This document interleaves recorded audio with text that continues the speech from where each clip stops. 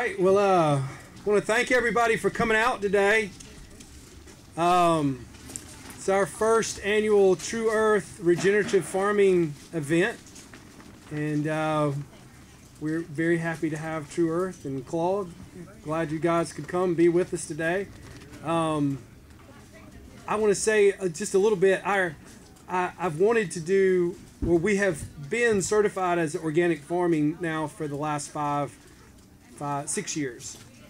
But it was only in the last year that I think I developed the vocabulary around regenerative farming to really understand that, as well as permaculture, to be able to start really utilizing that that method. And a lot of that has to do with True Earth and Claude and those guys. I actually I had the idea for this symposium by going over and talking to them. And they had a guy there that specializes in permaculture. And Ryan's going to give us our second talk, which is on permaculture today. So it's really the religion that we've grasped hold to as far as trying to promote that particular type of agriculture. And that's why all y'all are here. And then, so part of that, though, we think is utilization and protection of our waterways. And so our very first talk is Gordon Rogers with the Flint Riverkeeper. And Gordon has a great talk prepared for us today, and I'll let him get started. So thank you.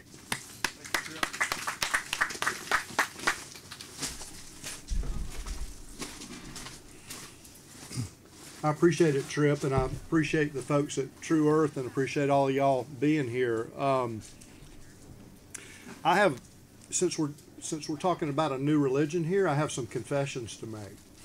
I am not an expert on regenerative ag. I'm not an expert on ag of any sort. I'm still learning about that, and you can't be a river keeper in the Flint River without learning a lot about ag, particularly in the middle and more specifically in the lower portions of the Flint. Ag is the economy. There is no other economy besides ag. And it also happens to be, particularly when you combine it with forestry, the largest industry in the state of Georgia.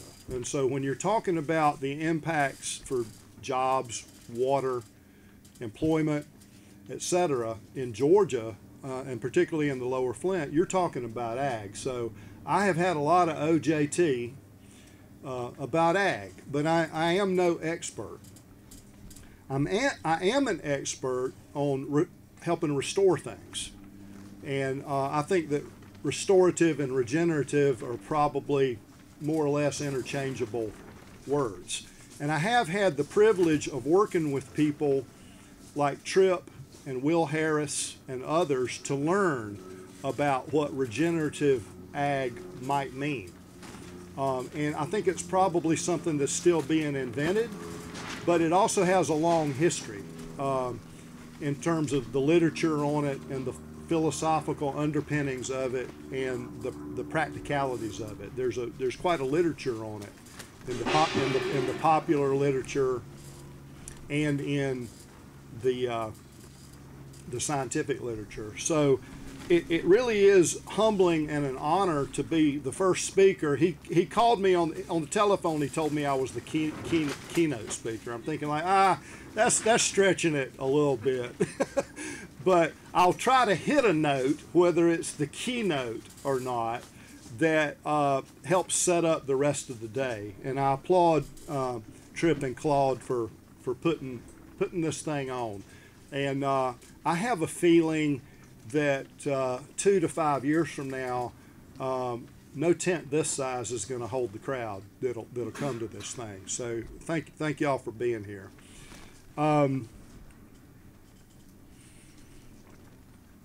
I've been doing a lot of thinking about the topic because I was forced to, but not the topic of water, but the topic of regenerative ag over the last 2 or 3 weeks. Even though I was given a heads up, probably 3 months ago, I hadn't really been thinking about it in terms of this talk. but for 2 or 3 weeks. And then a whole lot of thought since 10 o'clock this morning on the drive down from Talbot County. And here's what I've come up with. I'm going to just kind of lay out what I think regenerative ag looks like in southwest Georgia and southern Georgia more generally at the moment. And then I want to talk about the role of ag in water use and in water conservation. And hopefully that'll tee up some thinking and some conversation for Q&A and for the rest of the day.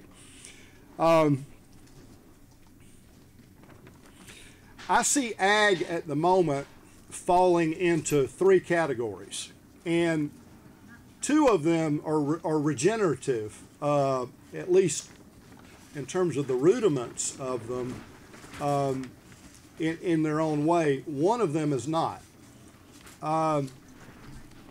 There is a huge and growing movement in Georgia nationwide in organic ag, like true organic ag, that is seeking to regenerate soils and soil quality,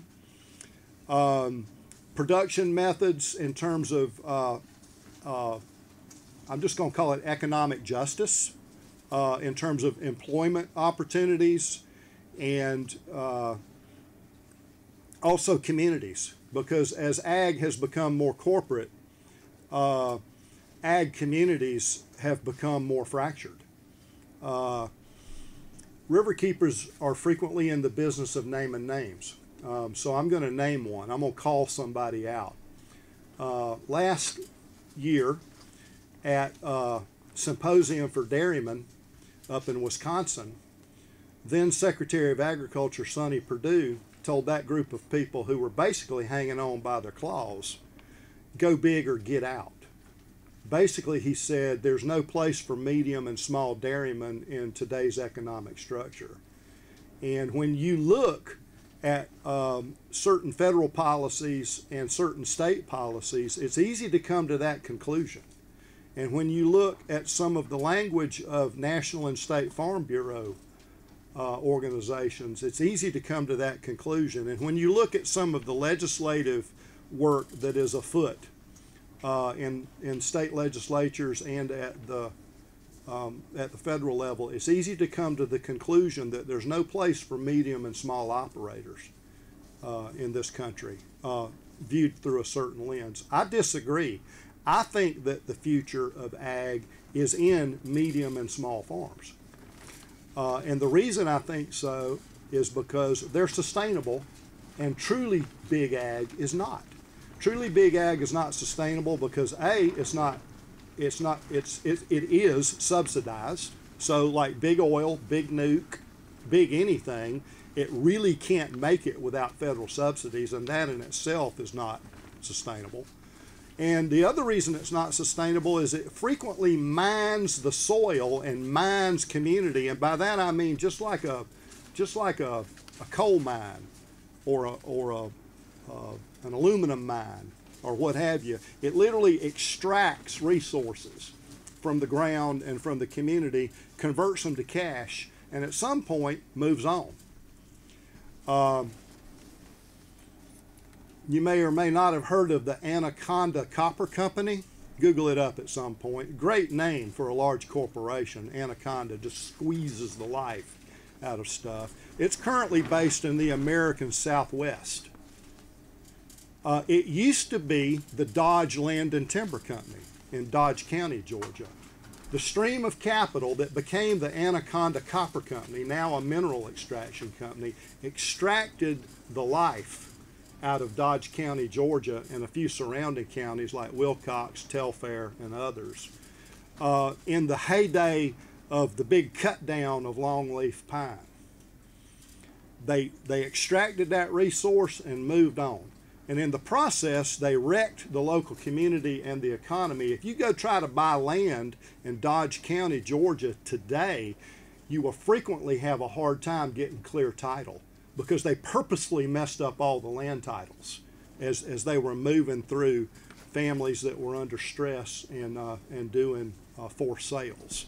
And that is the nature of big anything. Now, I'm not a communist. I'm not a socialist. I'm a capitalist, personally. And so I'm not putting down making money. What I am putting down is making money when it's extractive, when it's not involving the community at a level to where if the corporation elects to move on, that there's something left, that there's still a community there. So that's my definition of regenerative ag. And it doesn't have to be small, but it probably does have to be medium. So we're seeing in Georgia the organic movement, which is becoming, some of them, medium. Tripp, you may or may not know, you'll be surprised maybe to know that at a recent committee hearing in Atlanta on hemp, you were characterized as big hemp. Yeah, Pretoria Fields was literally called out as being a big player, and I can't compete with them. That was testimony of a young lady, and I got a chuckle when I heard that, because I figured you would. Really what you're moving into is being medium, you know, in my estimation at this point. So I believe that we're seeing that happen. I also think that there's this other category, the second category of ag in Georgia, which is traditional row crop, cattle, dairy, orchard, meaning blueberries and pecans primarily, that's medium in its nature. I call them mom and pop millionaires because most of the true po farmers are gone. Okay, they've been weeded out a long time ago. So these are people that own several hundred acres to several thousand acres, and they're doing what we think of as, you know, the traditional crops: cotton, corn, and peanuts, blueberries, pecans, and grain sorghum, and some other crops that are, you know, everything else is kind of below those. And they're using center pivot ag.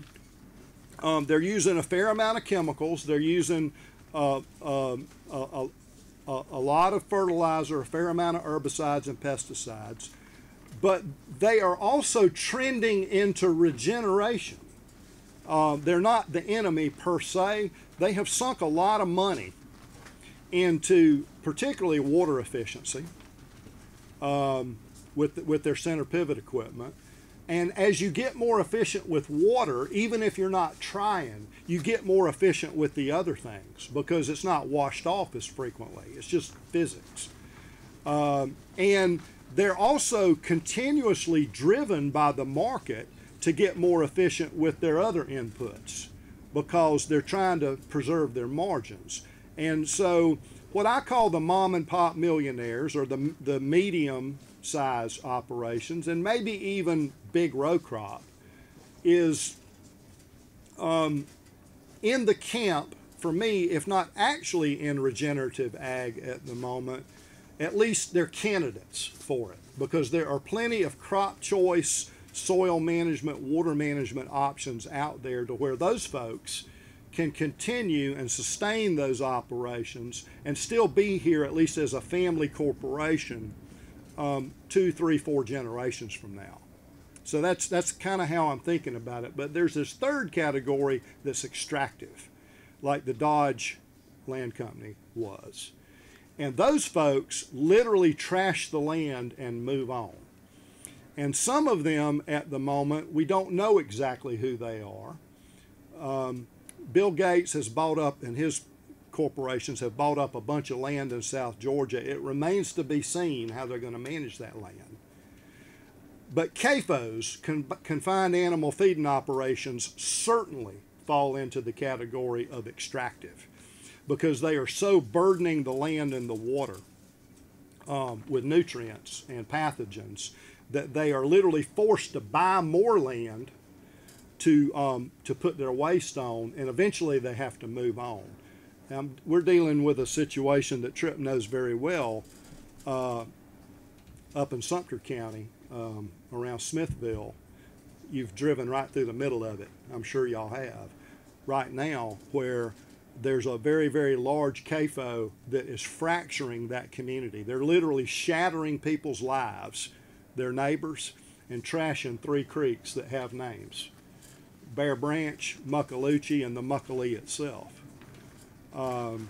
And so from a Riverkeeper standpoint, that's bad. And even if it were not bad ag, we'd still be fighting it, you know, even if it weren't in that category. But I'm putting that in the category of extractive, which is get in there, buy up some assets, extract all you can from it, and move on, just like a strip mine. And that is the history of CAFOs. So we know that CAFOs are bad. I know, and you may have to come to your own knowledge, that Sonny Perdue was wrong when he told those dairymen in Wisconsin to get big or get out. That's bad farm policy. That's bad human policy, and it's certainly bad water policy. Now I'm going to stop right there and do a time check. How much? You're good. Am I? Okay. So let me talk about the Flint just a little bit. 5 minutes. I can do this in 5 minutes. I'll pretend like I'm stuck on an elevator with somebody that don't want to listen to me at the Capitol.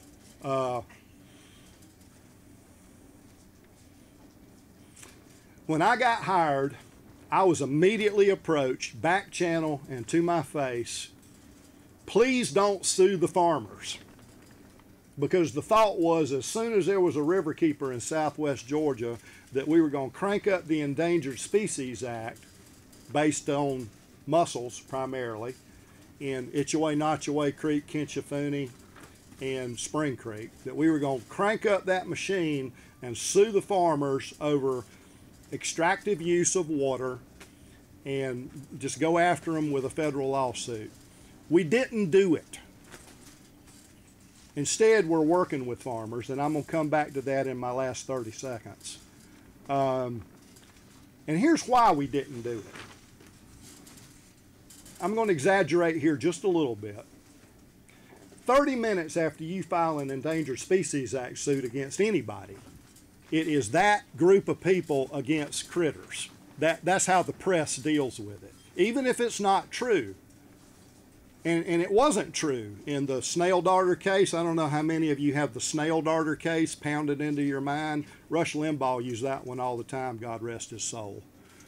In the snail darter case, it was Trout Unlimited right-wingers, trout fishermen, very wealthy people, most of them, that were using the Endangered Species Act to try to protect their trout streams from being inundated by the Tellico Dam. They used the tool they had to try to stop the dam so they could preserve their trout fishing. That's an interesting fact. Rush never told anybody that on the radio. And they won the case, and then Congress changed the law.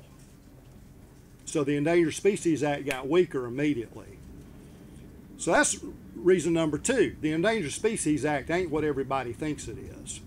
And because it's not what everybody thinks it is, we would have gotten an extremely limited win. We probably would have won because the Jones Center in Baker County has an excellent data set on mussels in those creeks. But we probably would have got a remedy for only Spring Creek and only Itchaway, Notchaway Creek. That's probably what the federal judge would have handed down for us. And it would have been a flow that would be like having somebody on a ventilator in ICU. It would have been a flow that just kept mussels alive, and that's all. And we're after flows that are bigger than that. We're after flows that you can have a baptism in, that you can swim in, and that you can paddle and snorkel in. That's what we're after. So what's going on in the lower Flint is that we have the miracle of the Floridan aquifer, the true heavenly gift of the Floridan aquifer, that's probably sustainable. Even if we were to take all the quail plantation acreage and put it into center pivot, which is the only acreage that's left in southwest Georgia, is the quail plantation acreage, the Floridan aquifer would probably still be there as a major water resource even at the end of a 4-year drought. And we haven't had a 4-year drought in hundreds of years. We hadn't had a 4-year drought in southwest Georgia long enough to go to where we can only see it in the records of tree rings. That's the only place we can see it. All the recent droughts have been 2.5 and 3-year droughts. And there's plenty of water in the Florida aquifer, even at the end of those droughts, so that we can have sustainable center pivot row crop and orchard ag from a water standpoint. The problem is that the top of the aquifer is drawn down far enough to where the creeks go dry. Spring Creek goes completely dry. Itchaway Creek got down to within 2 percentage points of its normal drought flow of going dry in 11 and 12. And the river itself, its base flow was cut in half. At Bainbridge, it went from the old days of 2,000 cubic feet per second down to 1,000. This is what Florida's griping about, by the way. They do have a legitimate gripe. And at Newton, it went down from about 1,200 or 1,300 down to about 625. I'm talking about cubic feet per second. So the river's flow got cut in half, and some of these major tributaries went dry or almost so. Bless you. And so what's important about that is that the farmers themselves notice that. They place value on the river too. They're part of this community. They like to take their kids on those creeks and fish and swim too. So there's a tiger eating its tail here, and everybody knows it. And what's important is not whether or not row crop ag in South Georgia is sustainable, but whether we can regenerate a healthy flow in those creeks. And so as we're thinking about the soil and the community and job opportunities, et cetera, we need to be thinking about the whole culture. You know, what is it about Southwest Georgia or Georgia anywhere that's important to you? And part of it's probably a creek or a river somewhere. There's a spring and a wood duck swamp where I swam and hunted wood ducks in Wilcox County when I was a boy, a teenager, and in my 20s. That spring don't flow no more in the summertime. And that wood duck swamp only has water in it about 2 out of 10 years anymore, and I gave up my lease. Family lease, we'd been leasing that land since the 1940s to go duck hunting. That's a thing of the past. But in both cases, that spring and that wood duck swamp, they could come back with more efficiency in ag. And I think I'll just close my comments there and take a few questions. So besides supporting the Flint Riverkeepers, and everybody please join there. www.flintriverkeeper.org. Membership drive. Right.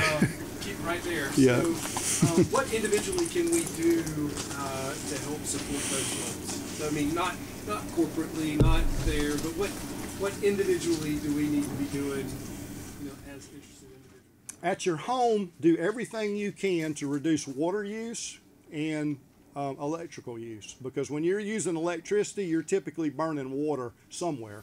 Might not be in the Flint River, it might be over on the Savannah River at the Nuke plant, or over on the Altmogie River at Plant Share. But dial back your electrical use, dial back your water use. Do the same thing at your business. If you're a farmer, you've got a big thumbprint. But every business, every small, medium, and large manufacturing outfit has a water thumb or footprint of some sort.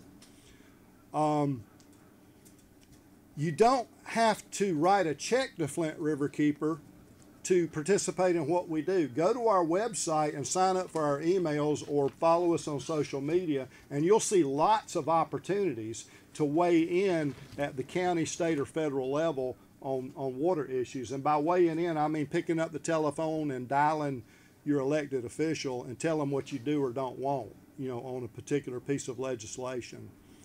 And spread the word of hope. All is not lost. There are some things going on this planet that we may have pushed too far, maybe. That's a conversation for a different symposium. Right. But we can hedge against that and we can restore flow and restore soil health.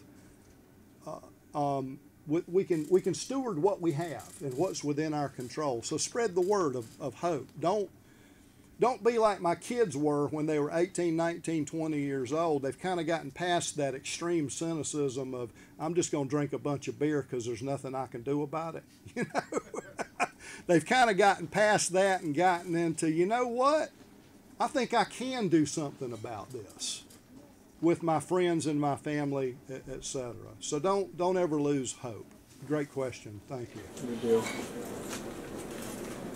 So with your creek and your duck hole drying up, what practices do you think is contributing to that the most? Forestry, row crops? That's over in that part of the world. Is center pivots. In my old duck lease, and I'd be trespassing if I went there now. I walked the whole thing one day when it was bone dry, and I had been warned by my uncle that if I went in a certain part of it, this is as a 13, 14-year-old, don't go there, you're going to float your hat. So I went there when it was bone dry, and I realized, whoops, this is a little bit like Yellowstone. If you go too close to the vent, you might fall through, and in Yellowstone, you're going to get cooked if you do that. Over there, it's a hole on the way to becoming a limestone sink, and there's places where there are limestone sinks all over that property, just like around here. And I could hear the water running down in the ground through the, and there was a hole. So what happens is that seasonally, there and here, central South Georgia, deep central South Georgia, and southwest Georgia,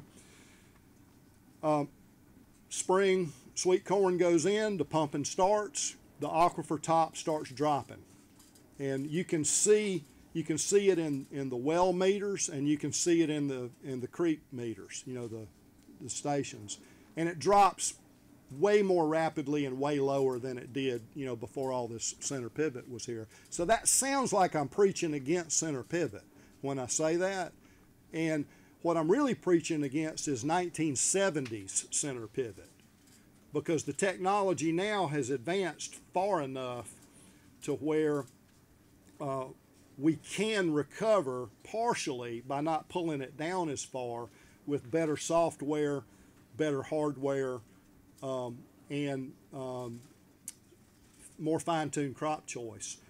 There are some other steps that can probably be taken because we have aquifers underneath the floor dam that are productive, but they're more expensive to sink wells into and to pull.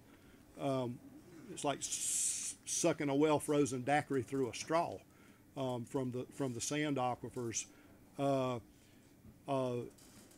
That may take some subsidies, but if we're going to subsidize almost anything you can name in America, you know, why wouldn't we subsidize efficient water use? So I see technologies and practices on the horizon that maybe not for me, even though I was hoping that my grandchildren would hunt ducks in that swamp, but maybe for somebody else that would be sustainable at some point. Yes, sir. So the last time I even looked into the aquifer was probably 8-9 years ago, and I remember it was way down. What is the current level of the aquifer? That's what's so wonderful about the Floridan aquifer here in southwest Georgia. It's completely recharged today. It is a sustainable resource. It's not like you're pulling from it and it's a static bank account with no interest. It doesn't just go lower and lower and lower. When we get back into a wet cycle like right now, dadgum thing's completely full. The number I'm remembering for some wells around Newton was 65 foot below normal. The amount of water in that aquifer is measured in cubic miles of water. And so the problem is not that we're putting our ag economic future in jeopardy. The problem's at the margin, up top. You're just pulling it down far enough to where the river and the creeks are in trouble, and it causes all kinds of problems down in Florida. I mean, I'd love to pretend that the beach is at Bainbridge, but it's not. And we do have some responsibility for folks downstream. Great question. Yes, ma'am. So if the aquifer is 100% full, what would it take for your spring and your wood duck property to come back? Well, it's fine at the moment. Springs are flowing. Wood duck property's fine this year. The problem is always in the drought years. That's the problem. And if you think about what we've lost in terms of 100%, the hydrologists, plural, that I'm talking to at the Jones Center, Auburn, Georgia Tech, elsewhere, tell me that if we could recover about 20 to 30% of what we've lost, which is very doable, then we would be in pretty good shape in terms of creek flows and swamp levels. So these are achievable things, and we're already working on it. We're in a project right now to restore the flow in Radium Springs. I'm talking about during a drought. Radium Springs is flowing today. The issue's during a drought. And we're involved in a bunch of projects on the upper Flint, which have nothing to do with ag and everything to do with Atlanta. Yeah, Atlanta. Well, Atlanta's the boogeyman, right? Yeah, and they're upstream of us. But the problem in Itchaway-Notchaway Creek has zero to do with Atlanta, other than Atlanta's a market, not for water, but for food and fiber. The problems in the upper Flint, where I live, have zero to do with ag. It's 100% Atlanta's fault, if you want to put it that way.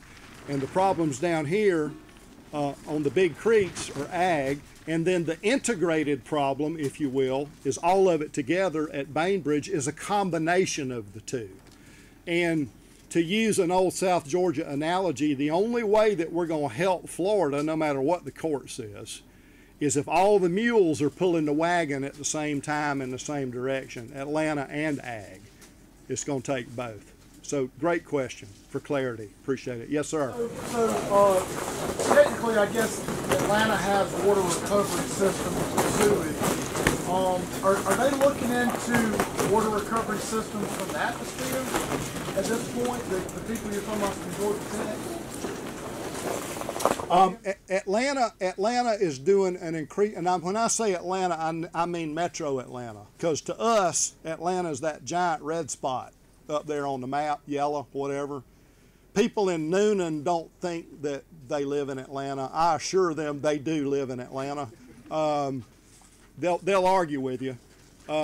They're doing an increasingly good job of returning water to the river after they've used it. Now, you can't return all of it because there's evaporative loss. Particularly with swimming pools and yards, that's like fields and ponds. You know, it's the same sort of deal. In terms of recovering water from the atmosphere, I'm not aware of any technologies that are going to put us there anytime soon. Right. No time soon. What about the big black balls that they use up north? That they cover the lake tops with? Now, to keep water from getting into the atmosphere, if that's what you're talking about, the largest consumptive use of water in the Apalachicola-Chattahoochee-Flint system, bigger than ag, is impoundments. And half of that evaporative loss comes from Georgia Power and federal impoundments, and the other half comes from private impoundments that are as small as a quarter acre. They're known as ponds. Believe it or not, all the ponds in the ACF are equal to the evaporation from the big reservoirs. They're approximately equal. So the technology that you just mentioned works, but then the question becomes, how many people are going to put big black balls all over their lake, right? I'm not going to answer that one today.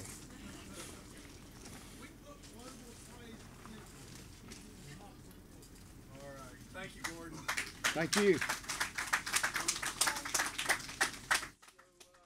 My name is Ryan Day. I'm the owner and operator of Sunset Organic Farms. I'm the lead agronomist for True Earth.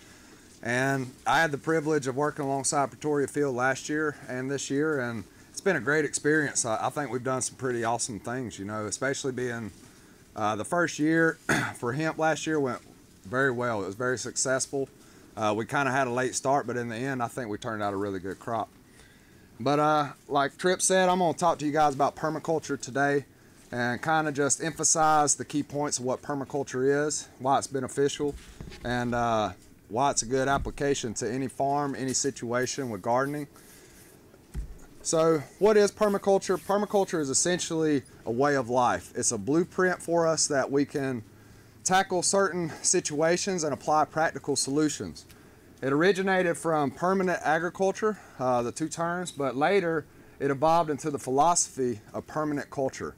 So it can be applied to agriculture, but it can also be applied to other facets in culture, whether it's society, economics. It's not just for agriculture, but the main premise, especially in today's talk, is for agriculture. So the main concerns I believe for the future is that we got to be able to provide fresh water, nutritional food, and clean air. And a lot of times, you know, in other countries, they encounter situations where they don't have access to these types of resources. I think we're very privileged here to be able to walk up to a faucet and just be able to drink directly from a faucet and not worry about getting sick. A lot of our food is regulated, and we have things like EPA that puts pollution in check. A lot of places don't have that, and a lot of it starts with at the ground level of gardens and management practices that people implement throughout the globe. So permaculture stems from the idea of focusing on an ecosystem and noticing the natural resources that it gives, the abundance that's there. So essentially, some guys walked out into a forest and started taking a look around and just noticing these things. And they was like, why aren't we applying this to agriculture? Why aren't we making our practices more environmentally friendly, but reaping the benefits, but at the same time, meeting our needs, but also meeting the Earth's needs? So essentially, they wanted to replicate an ecosystem in an agricultural setting. The two guys that came up with permaculture is Bill Mollison and David Holmgren. Bill Mollison is the father of agriculture, or permaculture, and they're both from Australia. They both were scientists and researchers. David Holmgren was the first one to put into words exactly what permaculture was. He did his thesis and created a manuscript specifically on permaculture. But these guys had some amazing ideas that they wanted to present to the world, but also they wanted it to make sense and be easy to understand to those who encountered these new types of methods. So what they wanted to do was focus on ethical approaches. They wanted to make sure that you're obtaining what you want, but you're also being ethical about the way that you do things. So their first and foremost was earth care. Whatever you take from the earth, you need to make sure that you give back to the earth, you're environmentally friendly with your practices, but then they also wanted to be able to retrieve and obtain their own yields and their own needs, so they went into people care. People care is important because obviously anything we do, we want to be able to get something back from it.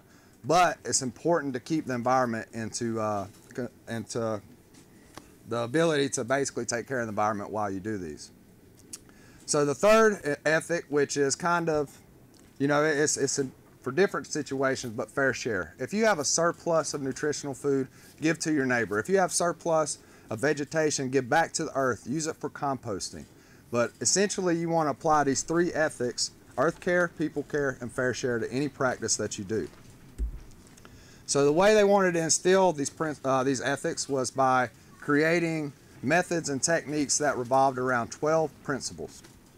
So I'm going to go over the 12 principles with you guys real quick and kind of cover the basis of them, but obviously they can be a lot more complex in each situation. So the first is to observe and interact. By taking the time to engage with nature, we can design solutions that fit our particular situation. For example, when's the last time you took a walk or hiked through your own property without having a time limit? Do you know what kind of birds live there? Do you know the diversity of life that you have there? What kind of plants, what kind of insects thrive there? Learn to benefit from the practices you put in place with your garden, especially those that mimic nature as close as possible. If you can mimic nature, you're creating the cycle of nutrients, you're giving back to the earth, you're meeting your own needs, but at the same time you should have ample abundance to give to your family, to your neighbors, and also back to the soil that you're pulling from. Obviously, in any situation, we use energy. but how can we catch that energy? How can we store the energy? By developing systems that collect resources when they are abundant, we can use them in times of need. An awesome example that I've seen that was kind of out of the box of capturing energy where otherwise it wouldn't have been seen was in Costa Rica. So in Costa Rica, I went to this little farm. It was a really cool setup, but what they were doing, they were capturing cow manure and introducing it to water, and then they would put it in a biodigester bag and was making methane.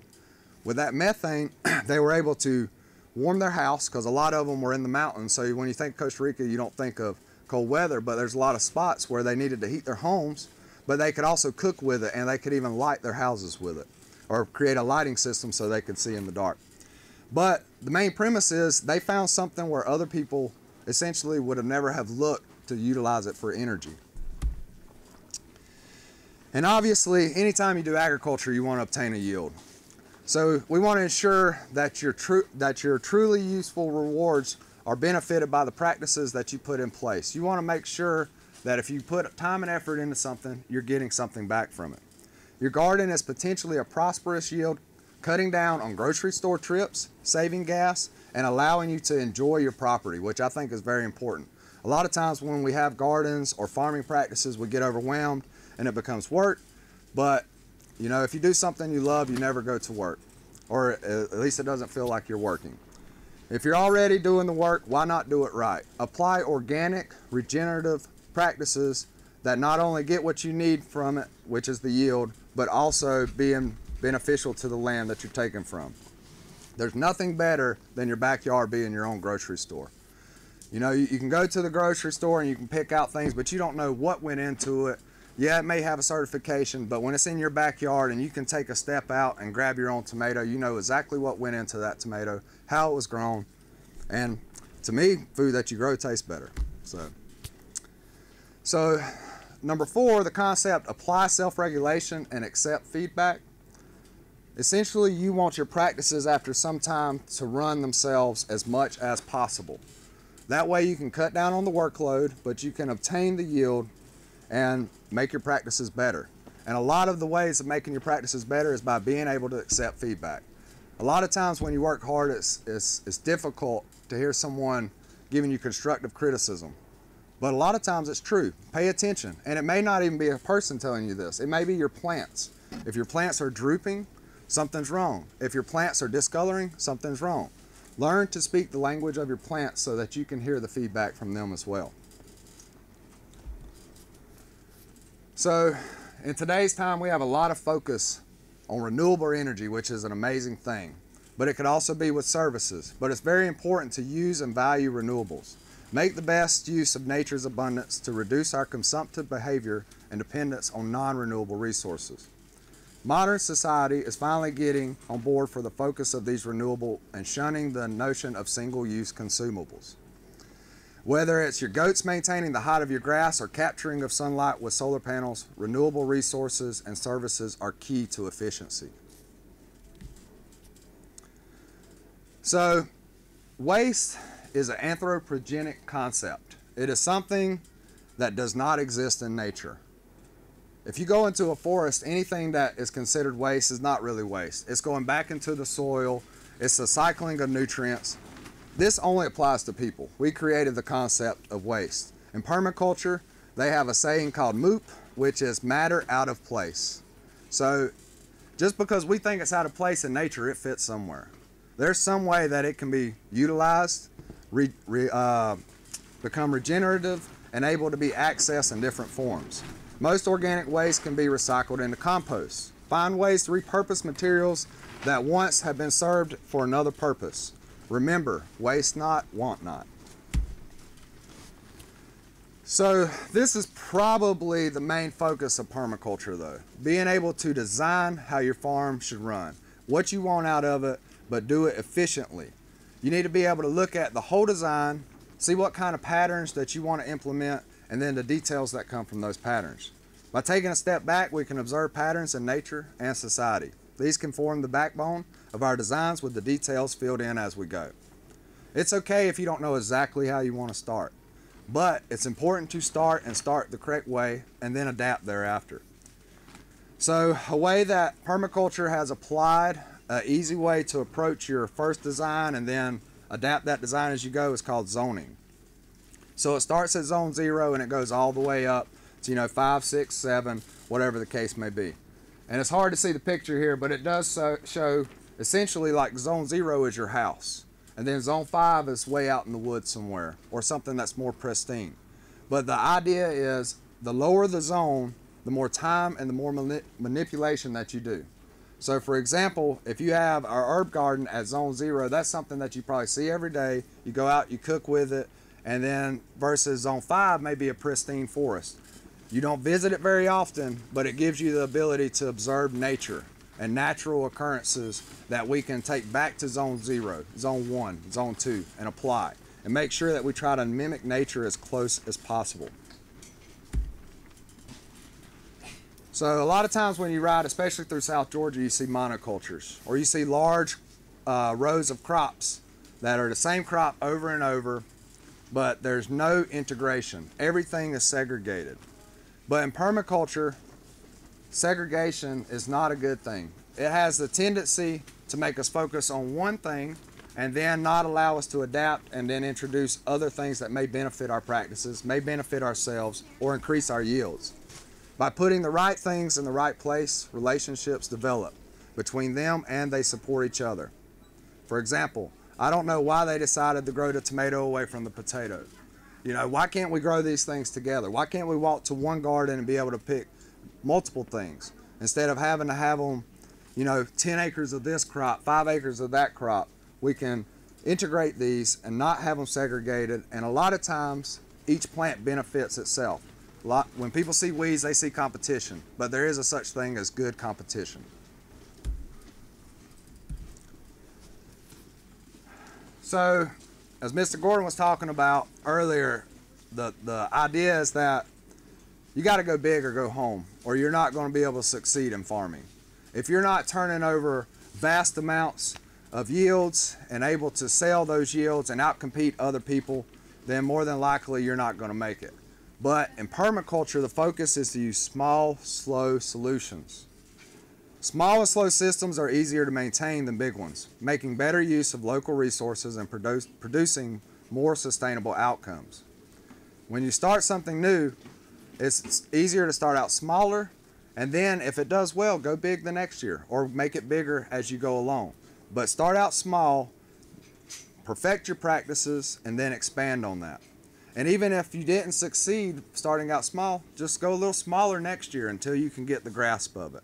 But either way, you start small and use slow solutions. You don't want to go big because you'll probably end up going home. So use and value diversity.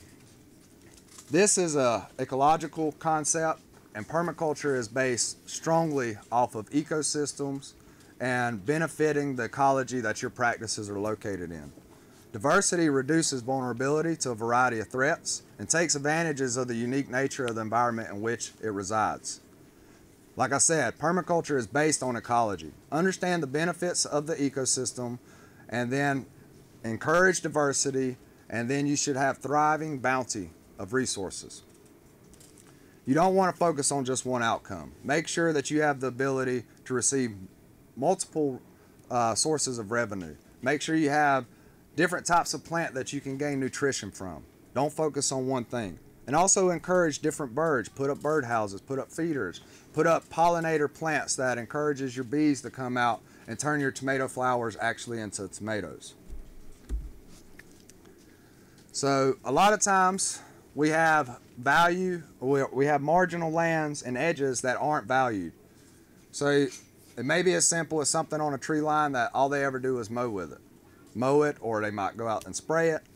But a lot of times these places are very bountiful and have a lot of nutritional value in the soil. The interface between the components in an ecosystem is where the most interesting events take place. These are often the most valuable, diverse, and productive elements in the system.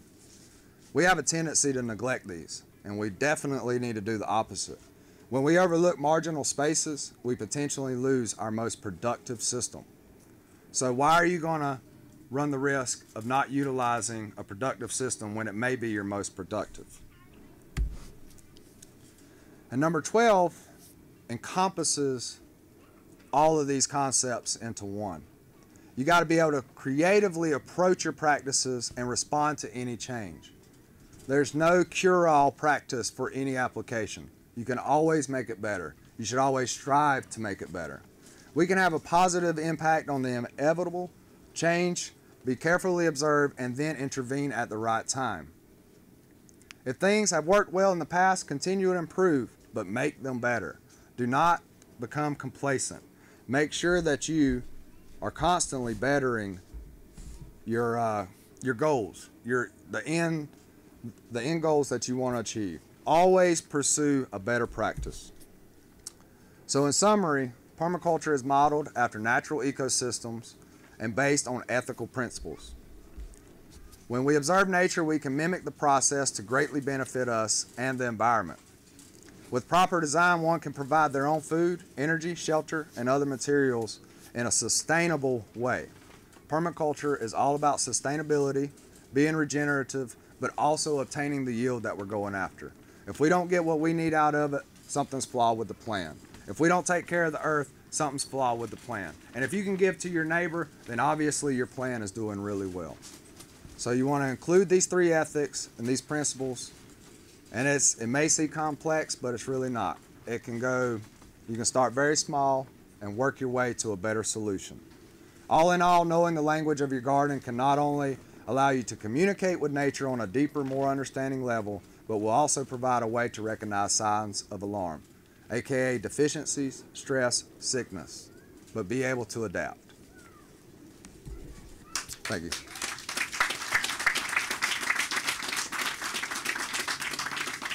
So if anybody would like to ask any questions, I'll be more than happy. So can you describe briefly the difference between the energy utilization and production in, say, a monoculture corn crop as opposed to, say, an acre of well-developed permaculture?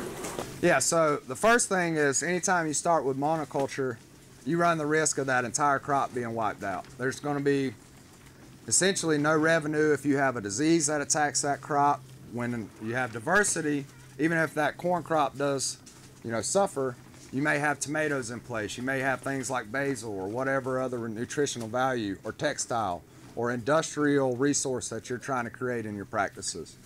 You also have a tendency to have to apply a lot more irrigation to the monoculture versus when you have integrated crops next to each other, they hold a lot more water. They increase biology in the soil.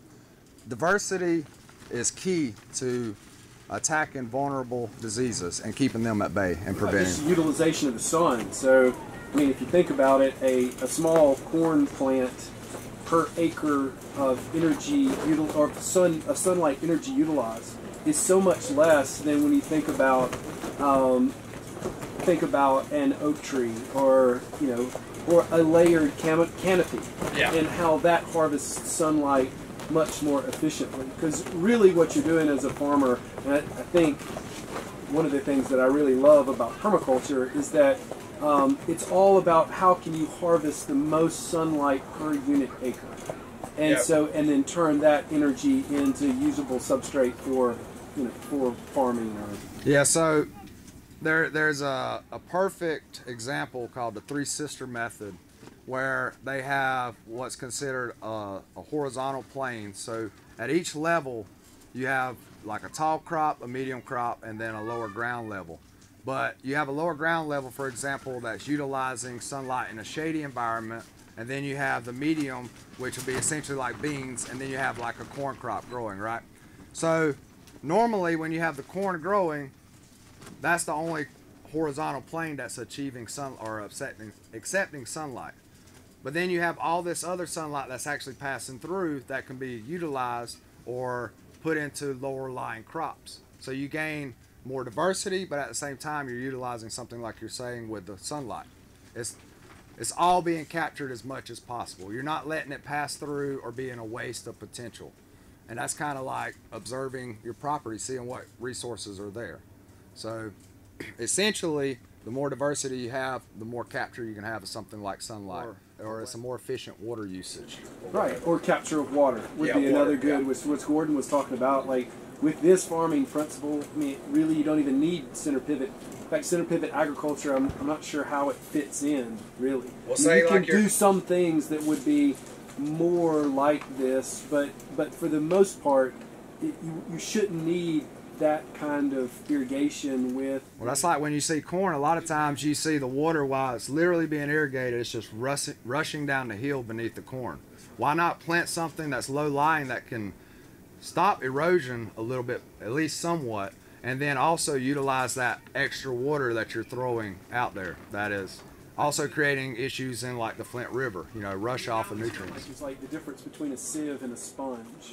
Yeah. So monoculture acts like a sieve and your water's going straight through.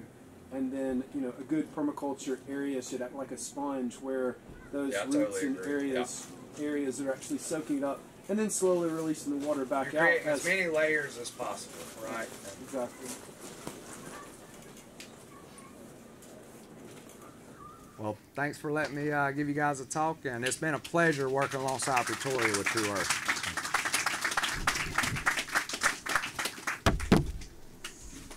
Little history, quick one. I mean, it could be a long one, but we're going to make it a short one. We started doing a lot of research and development work on some fertilizer based on the system that I developed probably about 6 years ago. Was based on aquaponic raising fish in water and utilizing that water to fertilize the plant. It progressed on to a fertilizer that we developed. It's a microorganism base and it's fish emulsion.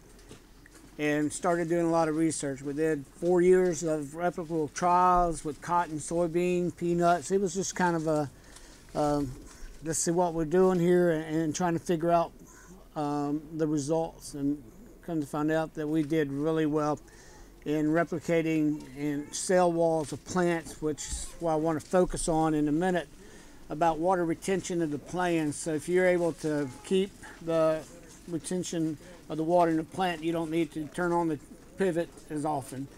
And so that's developing into cell walls, and the cell walls are developed based on the ability of that plant to put on a healthy coat of armor, being able to take and utilize the fertilizer.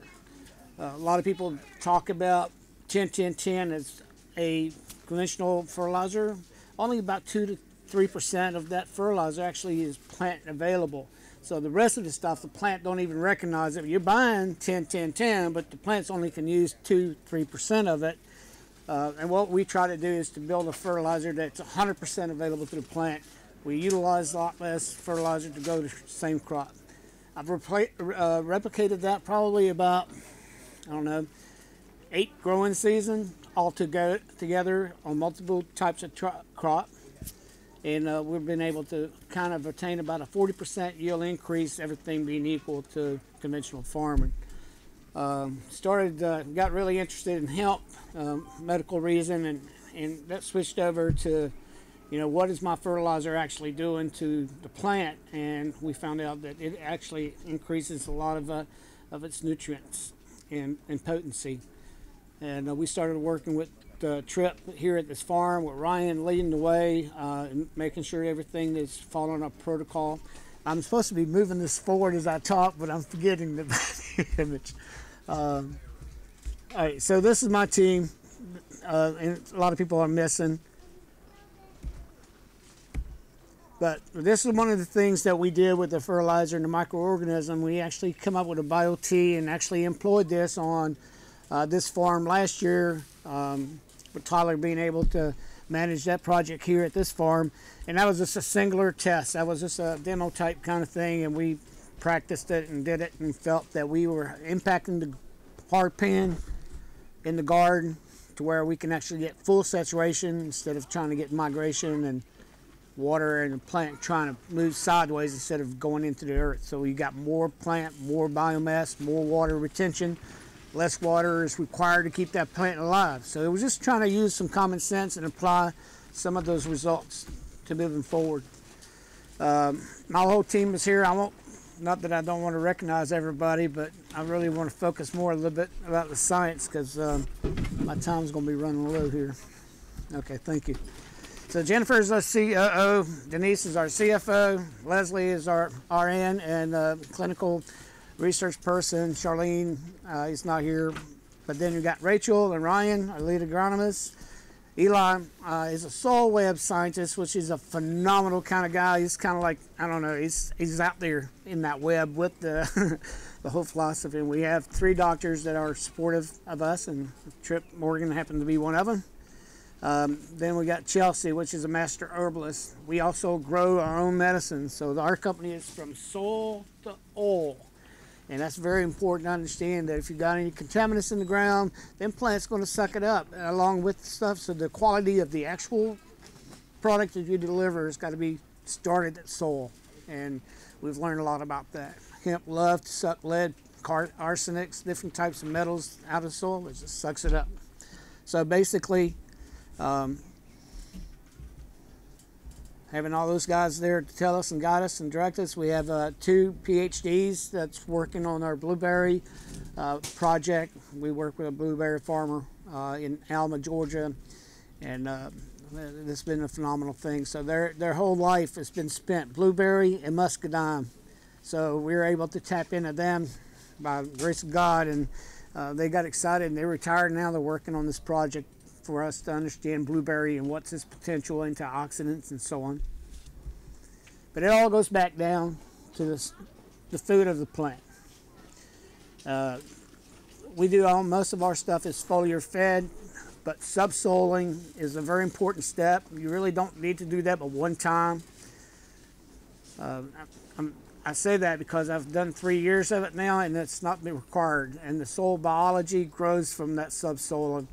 Trip actually did majority of this farm subsoiling. We built a machine that we're injecting our solution 18 to 22 inches below the soil level, and I think we've seen some major difference from the last 3 years of your blueberries. I think could be contributed to the subsoiling. It's beneficial. So Trip is very, very in tune with to trying whatever makes sense, and knows and recognizes that we have to find better ways of doing things. I mean, we're being hand-hauled by fertilizer companies, seed company. You can't grow this seed unless you put this product on it, and it's too controlled. So we're researching ways of doing things a little differently. But then we actually grow all of our medicine from soil to oil, like I told you.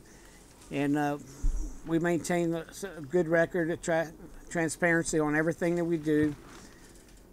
The biggest thing is that Trip is able and willing to follow a protocol that I believe in, and I admire him for doing that. And you know, I went to 3 meetings before I actually met Trip to promote Pretoria, and on the 4th meeting I introduced myself. And last year we did our first project, and now we're continuing this year, and it's so far been a great experience.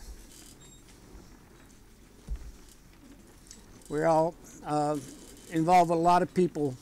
Everybody has a food concern. I don't know if you know this or not, but any given day, 2 weeks from now, we can all be starving. It sounds crazy, but it's true. With all the infrastructure that we have to deal with, the farmer blights, it's just crazy that we're really 2 weeks away, and everybody thinks Walmart is going to have the food ready for us when we get there, or Publix, and it's not. So we need to learn to be more self-sufficient, more regenerative. Ryan is pushing that permaculture on our side, and because we now know that plants communicate with one another through mycelium, which is a fungal. It's just a huge unexplored area of science. I mean, it's just unbelievable that we've been growing food all these years, but we don't understand the soil. I mean, you're talking about mycorrhizals, you're talking about nematode eating fungus, and fungus feeding sugar, and sugar feeding mycorrhizals a tunnel for the plant to get its food source. It's just crazy. So that's what I'm involved in and really want to understand, is completely maximize the plant's potential.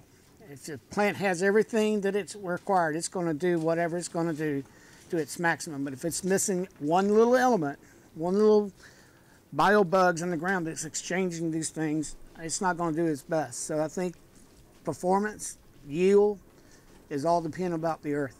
If you get the earth tuned in, then you'll be able to grow good, healthy, nutritional food for our system, our bodies.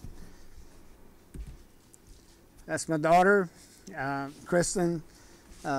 She's a big proponent. She's anti-chemical and all that stuff. And my wife and I went through some huge thing. And some of you know pancreatic cancer, and we learned a lot about the chemicals, and we wanted to change our lives. And what we eat triggers things that shouldn't be triggered. It was a huge incentive for me to do what I'm doing now. And plus working with Ryan and Jennifer and everybody else, it's just, it's not a job. It's just a coalition of, we have a common purpose and a common thought. Leslie being with the health side of it, it helps me and helps us understand, yeah, this chemical does this, and it's just a huge resource that she offers to our team. So we're not just about one thing. Water conservation, I'm 100% understanding that we are impacting that. If I can have that plant, that soybean, retain 30% more water, this means I don't have to irrigate it for 2, 3, 4 days more. So retention, plant cells, the walls, how much water is a hold? And we grow a black turmeric, which is a rare rhizome in Savannah, in Hawaii. That's it.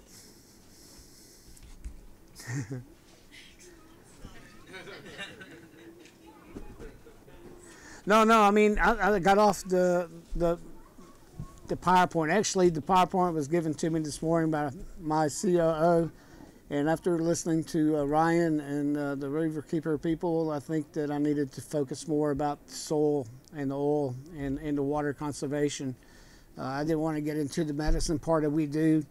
It's an awesome product, but I really wanted to emphasize that we're taking a step to making sure that we can be sustainable and regenerative, being able to reuse things and be able to take and sustain ourselves. Grocery stores, we can't count on that. And I really believe that all of our food supplies should be coming within a regional, local basis. Some in your backyard, some in the community garden. One of our projects we're doing in Savannah is that we're growing our turmeric, and we have a research farm there. But in the middle of a cul-de-sac in the neighborhood, we got this whole cul-de-sac plot up, and basically we're going to grow food for that community and employ our findings from our fertilizer trials. Because, I mean, the fertilizer we make ourselves. I mean, we're not buying the stuff and recalculate it. We actually grow it for a very, very specific purpose. So that's what I'm talking about, is that we have to become more self-sufficient, more reliable on ourselves. So you mentioned that Trip did subsoiling. What exactly is the subsoiling? Like, what did y'all do to improve the soil? Well, we utilize them. I mean, the subsoiling practice, basically, we use our fertilizer and we dilute it down, and we took and make bio-tea from compost. The fertilizer's there to basically feed the microorganism, and we take that, and I don't know if was it transferred over? Can I say something? Yeah. So this is interesting because this is exactly the reason I decided to go with the permaculture. So I'm talking to Eli, and tell him a little bit about Eli. I don't even know. I don't know how to tell. Eli's kind of a hippie guy. Well, I'll paint Eli for you. Yeah, Eli's So this is how this whole thing is developed. I mean, this is going to sound crazy, and I appreciate y'all helping me burn some time. My mind is completely consumed on what we've been able to achieve this past weekend. Eli's mother is a stylist, cuts hair. My mother-in-law lives in Jacksonville. She gets her hair cut by his mom, and basically our guy in Colorado's mom gets her hair cut from Eli's mom. So Eli finds out what we're doing through his mom and asked me to contact him. So he invited me to go to his house. So I go into Jacksonville, and this is no joke. I've seen this in my own 2 eyes. You go into this neighborhood, and basically beautiful manicured yard, and real nice neighborhood. And then all of a sudden you hit a wall, and this jungle appears out of nowhere. This is Eli's house. And I get out and I'm going, man, I couldn't see the house from the road. So, but they got bamboo trees and they got all kinds of fruit trees and low-lying crops and moringa trees. And I'm getting out, I'm saying, and to lead out, Eli comes walking out of his house and this little path, I'm not joking, and he says, come on, I'll show you what I got going on. Now, and he says, oh, be careful, don't step on this and don't step on that, but his whole yard is nothing but food for him. So depending on what day it is, he just goes out there and picks his own food. And then the next lot over, it's another beautiful yard. But this really just like a square jungle lot. So the interesting, so there's a couple of things, and I love Eli. I wish he could have been here because I think he adds so much to what we're doing. But so I'm talking to him, and I'm talking about our blueberries and how they've been struggling, and I'm basically complaining about how hard organic farming is. Okay, so it's all weeds, bugs, you know, death of your trees. And he said, well, did you plant everything in rows? And I said, yes. And he said, well, you're probably using sulfuric acid to acidify your water because you have alkaline water. I said, yes. He named a couple other things. He goes, well, you know, your acidification is killing your, killing the mycelia. Your, the fact, you know, your trees should actually be grown near a forest because it's actually a low-lying edge of your blueberries. Talking about the low-lying edge of the crop. And then it sort of struck me, like, if you look at that first field, and it's not here, it's on the other side, the plants that were all next to the forest were doing really well. As you get farther and farther out, the plants started to get worse and worse and worse. And so it just struck me that everything that he was saying made sense.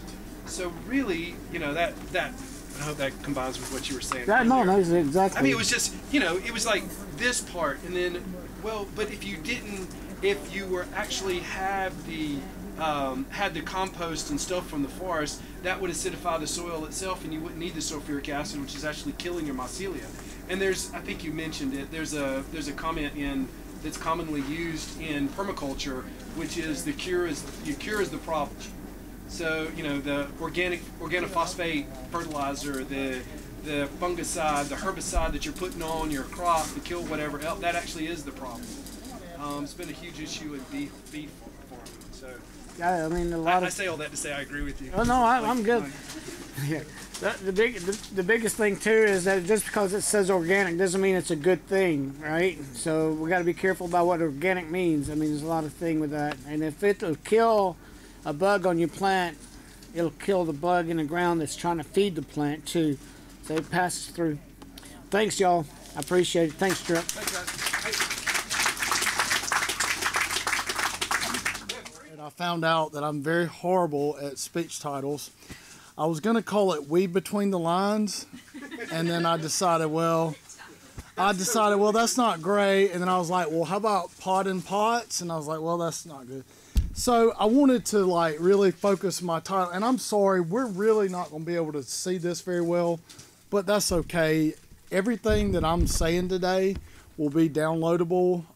You can email Liv Lawnick, and she'll give you the entire PowerPoint. Because I know that a lot of the text in this speech is very critical and good for people who want to start growing hemp.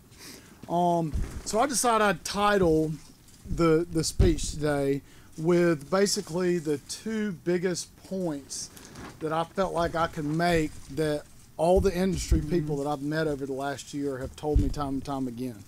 I probably met, give or take, 10 people, 100. I guess you call them experts in the business. So I titled it today, Hemp Horticulture, Taxonomy, and Natural Origins. And I'm going to use my phone the entire time today. Apologies if y'all are used to, eye to eye, but I'm going to use this today. And so I've titled it Hemp Horticulture, Taxonomy, and Natural Origins, a long-standing case for legality.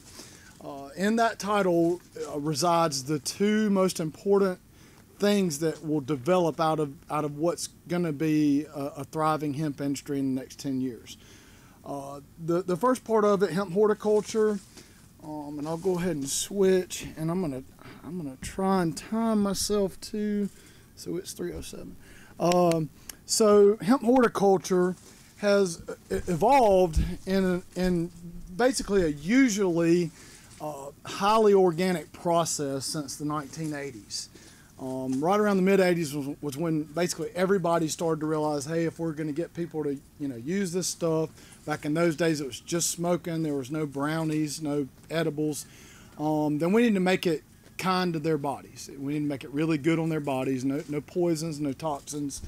And so it was refined basically by the middle 80s. Basically right around 1985 or so is when you really started to see that transition in the industry. The decriminalization of all cannabis species is basically at this point months away. It's not years away. It's literally at this point probably the first thing that Congress is going to focus on once COVID's a thing of the past is they're going to focus on decriminalization of marijuana. That's all forms of it, all species of it. And so this is why I said a long-standing case for legality is because the market is already organic. It's already very safe. It ideally led the entire organic market. It's kind of how organics evolved in America. And so this is the one thing is that by regulating all the commodities that are associated with cannabis through legislation, through agronomy, through a growth protocol, that we can basically remove all of the black market shortcuts and toxicities. So I know that, y'all understand that not everybody that's out there in the industry on the black market is in it for our health. It actually runs into a lot of problems in California. A lot of the marijuana that comes out of California has a lot of really bad herbicides on it that work well on marijuana, but they don't work well on the human body. They actually can cause some serious renal problems. They can cause some serious GI problems. So it's out there. But if it's regulated, regulation basically defines health in a lot of ways in America for a lot of different crops. And Rand Paul, I know y'all know who Rand Paul is. He's in favor of basically all drugs being regulated. I'm talking about cannabis today, and I can tell you that nothing is more important to the cannabis industry than the regulation of all products that come out of it. And so if it does legalize in the next few months in the Senate, passes in the Senate, we're going to be in a real good spot to basically not have to worry about any kind of secondary issues that are associated with its use. So we're going to back off of that. The cannabis family is called Cannabaceae. There's 3 known species right now. Cannabis sativa, which basically comes out of Latin America. Cannabis indica, which basically comes out of India and Western Russia. And then Cannabis ruderalis, which basically comes out of Siberia. Those have been the 3 standard species for the last 40 years that are recognized generally by everybody. The family itself branched off from the elm family, or Ulmaceae, which is a notorious family for, I wouldn't say necessarily psychoactive plants, but plants that have chemicals in them that mess with us, quote unquote. One of the most famous ones is stinging nettle. I don't know if y'all have ever ran across stinging nettle going to a park or going to a nature hike or whatever, but when you touch it, basically within 15 seconds, your skin is going to be burning. I don't know what the chemical is in it that's associated with stinging nettle. Don't know how close it is to CBD, but the family itself has a lot of what you would otherwise consider somatotropic or psychotropic chemicals in them. So the closest relative in Ulmus or in the elm family to cannabis is actually the hackberry. We have one at our other field, which I'm going to be at this afternoon if y'all want to go out and check things out. Hackberry is a notorious weed tree in Georgia in the southeast. It's basically still in a lot of people's minds of botanists who are way more experienced than I am, considered to be a part of the cannabis family. It's almost the closest competitor that you can get to cannabis without it being cannabis. And so I'm going to just show you, and I'll skip that page about what I just talked about, but that's okay. So there's also a new species being introduced called Cannabis australis. I'm not going to use the word, but it's called Australian blank cannabis. Y'all can look it up on your own. It's a dirty word. And so the outer picture that you see here is an elm seedling, and the inner picture that you see here is a cannabis seedling. It's very hard to tell, but they are basically indeterminable. If you sprouted 1,000 elm seeds and 1,000 cannabis seeds and you intermingled them, you couldn't tell which one was which for the first 28 days, probably 21 days at least. Okay, and so now we're going to go back to the other 3 main species, and this is them shown in leaf profile. And so indica here, with it being from India and Western Russia, they have a little bit of a wetter climate down there. So generally you typically find with all plants that the drier an environment is and the hotter an environment is, the more narrow the leaves tend to be. And then as you get hotter and hotter, a lot of times it tends to be the smaller the leaves become. So indica coming from India all the way over into Western and Southern Russia and Europe has got really fat leaves because there's a little bit more moisture there. Sativa coming from, and this is all theorized, but people tend to say it comes from Latin America. Very dry down there. It can be wet, but in Mexico especially, it's very dry. So you notice the long, thin leaves. The hybrid part here, it doesn't really matter. I mean, you have all different variations between these 2 plants, the indica and the sativa. Ruderalis is not really used a lot in the market except for autoflowers, because Ruderalis is the only natural species that flowers without regards to daylight. So it basically starts flowering as soon as it's mature.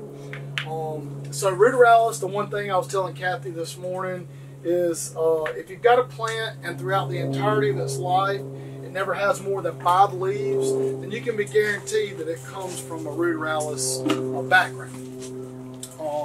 So this is the 4th species I was telling you about that's just now kind of come out, Cannabis australis. I titled it in this photo, Not Your Grandma's Azalea, because if you can see this picture better, which you kind of can see it now, it literally looks like an azalea, like the azaleas you would buy at Lowe's or Walmart or Home Depot or wherever. It has no bearings, it has basically no similarities to any of the other plants other than the fact that where the leaves come out of the stems, the morphology is similar. And so that's kind of how they discovered that it was a part of the cannabis family.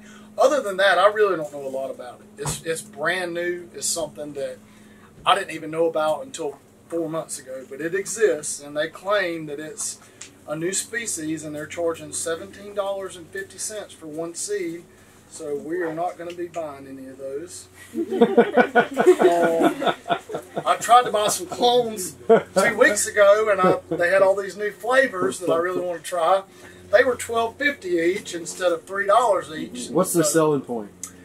I mean, the selling point is that they have somehow or another, I mean, I hate to use these words, but they have modified it, so you obviously understand, GMO. Not that it's a bad thing, it's not in all cases.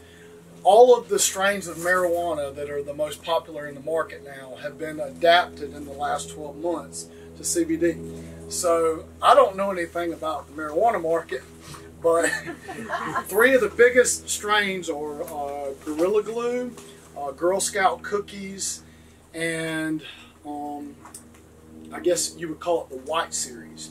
So a lot of those are all offshoots of those 3 series in terms of medical marijuana that has over 20% THC. Those have all been basically adapted to create just CBD now. And for them to have done that in the last 12 months means that there's some guy out there that's a real scientist that's really doing that genetic work, that legwork, to have gotten them here this quick. I didn't think it would be available in those forms for 3 or 4 more years. So I just want to talk real quick about the origins of CBD hemp. There's two main theories that kind of come out of the CBD industry when you talk about the origins of it. One group of people says that basically, so the Basque people are a indigenous population, more or less. They were migrants, but they were, just migratory peoples that ended up landing in Spain. I can't remember whether it's North or South Spain. They are completely different from the Spanish population. They like to drink. They like to drink red wine. They like to drink beer. They like to drink white wine. Sometimes they drink it all in the same night. They claim, as an ethnicity, that they found CBD hemp. Now, whether or not that's true or not, I don't know, but the story goes the people wanted to relieve their hangovers the next day. They knew that marijuana would do it, but it also made them high, and when they were hungover, it would especially make them paranoid. So they kept smoking different plants and different people's fields until they found one that didn't get them high, but that also relieved the pain. So that's the first theory of where CBD came from. The second theory is actually a guy that tried to put a patent on the CBD molecule. That did not occur. It has been fought many times in court cases. He created it for actually a juvenile patient's unbearable conditions with, I believe, cancer. I may be wrong about that, but I'm pretty sure it was cancer. And I don't want to mention any names because he would probably put a lawsuit up against me, but that's the other main theory.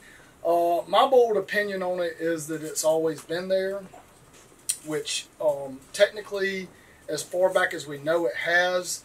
There's a guy named Ed Rosenthal that's out of I think he's out of California. He has been talking about CBD since the early 80s.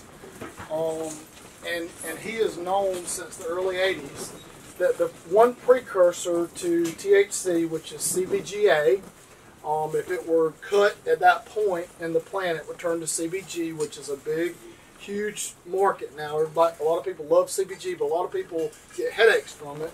So there's two pathways that CBG can be acted upon in the metabolic process, or an anabolic process. One of them is to be attacked by an enzyme called THCA synthase. THCA synthase is basically a protein or an enzyme that turns CBGA into THCA. Okay. The other enzyme or protein that it can be acted on is CBDA synthase. If CBGA is acted on by CBDA synthase, it turns into CBDA, which eventually becomes CBD. So, for one human being or for 100 human beings to create a complex protein that created CBD out of the blue in the last 20 years is absolutely impossible. And I would not say that unless I felt really comfortable about saying it. And so there's no way that somebody created CBD. There is a way that you could have a patent on it for 2-3 years maybe, but this man that claims to have a patent on it really doesn't have the rights, especially since Ed Rosenthal has spoken about it since the early 80s, to try and patent something that's on the free market still. That's not tagged genetically by companies like Monsanto. So my bold opinion is that it basically high CBD, low THC plants have always been there, and that at best they were just discovered. They were not the CBDA synthase protein or enzyme was not created by a human. I mean, it would take 100 humans 10, maybe 12 years just to create such a complex protein. And I've looked at the protein that's big enough that it's simply impossible. I want to talk real quick about a couple of misconceptions about hemp. Some of these we don't know. The verdict's still out. I've already mentioned this before. A lot of people in the industry claim it's not genetically modified. It basically is. Anytime you try and attempt to make feminized seeds, and you turn a female plant into a male plant with silver, and you basically self-fertilize the same female plant or clones of the same plant, you're significantly genetically modifying that organism at that point. Seeds are a trade-off. When we started last year, we were told by the industry that if a CBD plant goes to seed, that it's going to lose its ability to create CBD by about 52-55% in volume. In the lab, that's not necessarily true. So, you know, you can have seeds in biomass and basically still get up to where you need to be around the 8, 10, 12, up to 15% CBD content. The biggest myth that we came across was that hemp is a weed suppressor. I know from the last 8 weeks in the greenhouse that it can suppress itself, especially if you put 2 or 3 seeds in one cell. They can suppress each other. But in the field, and Tyler is going to talk to y'all a little bit more about farming, and Harris will both tell y'all that it is not a weed suppressor in the field. It has literally 0 effect on any weeds, and these weeds can be 1 inch or 1 yard away from the plant. It doesn't affect weeds in one bit. And so I want to justify that with a couple of quick slides. And again, y'all can email Liv, and she'll give you this whole speech to get these pictures. These next few slides are true weed suppressors. Okay, so this is the first one. This is Crotalaria. I don't know how much y'all know about beans and Fabaceae, but Crotalaria is a great nitrogen fixer. It actually puts a lot of nitrogen in the soil.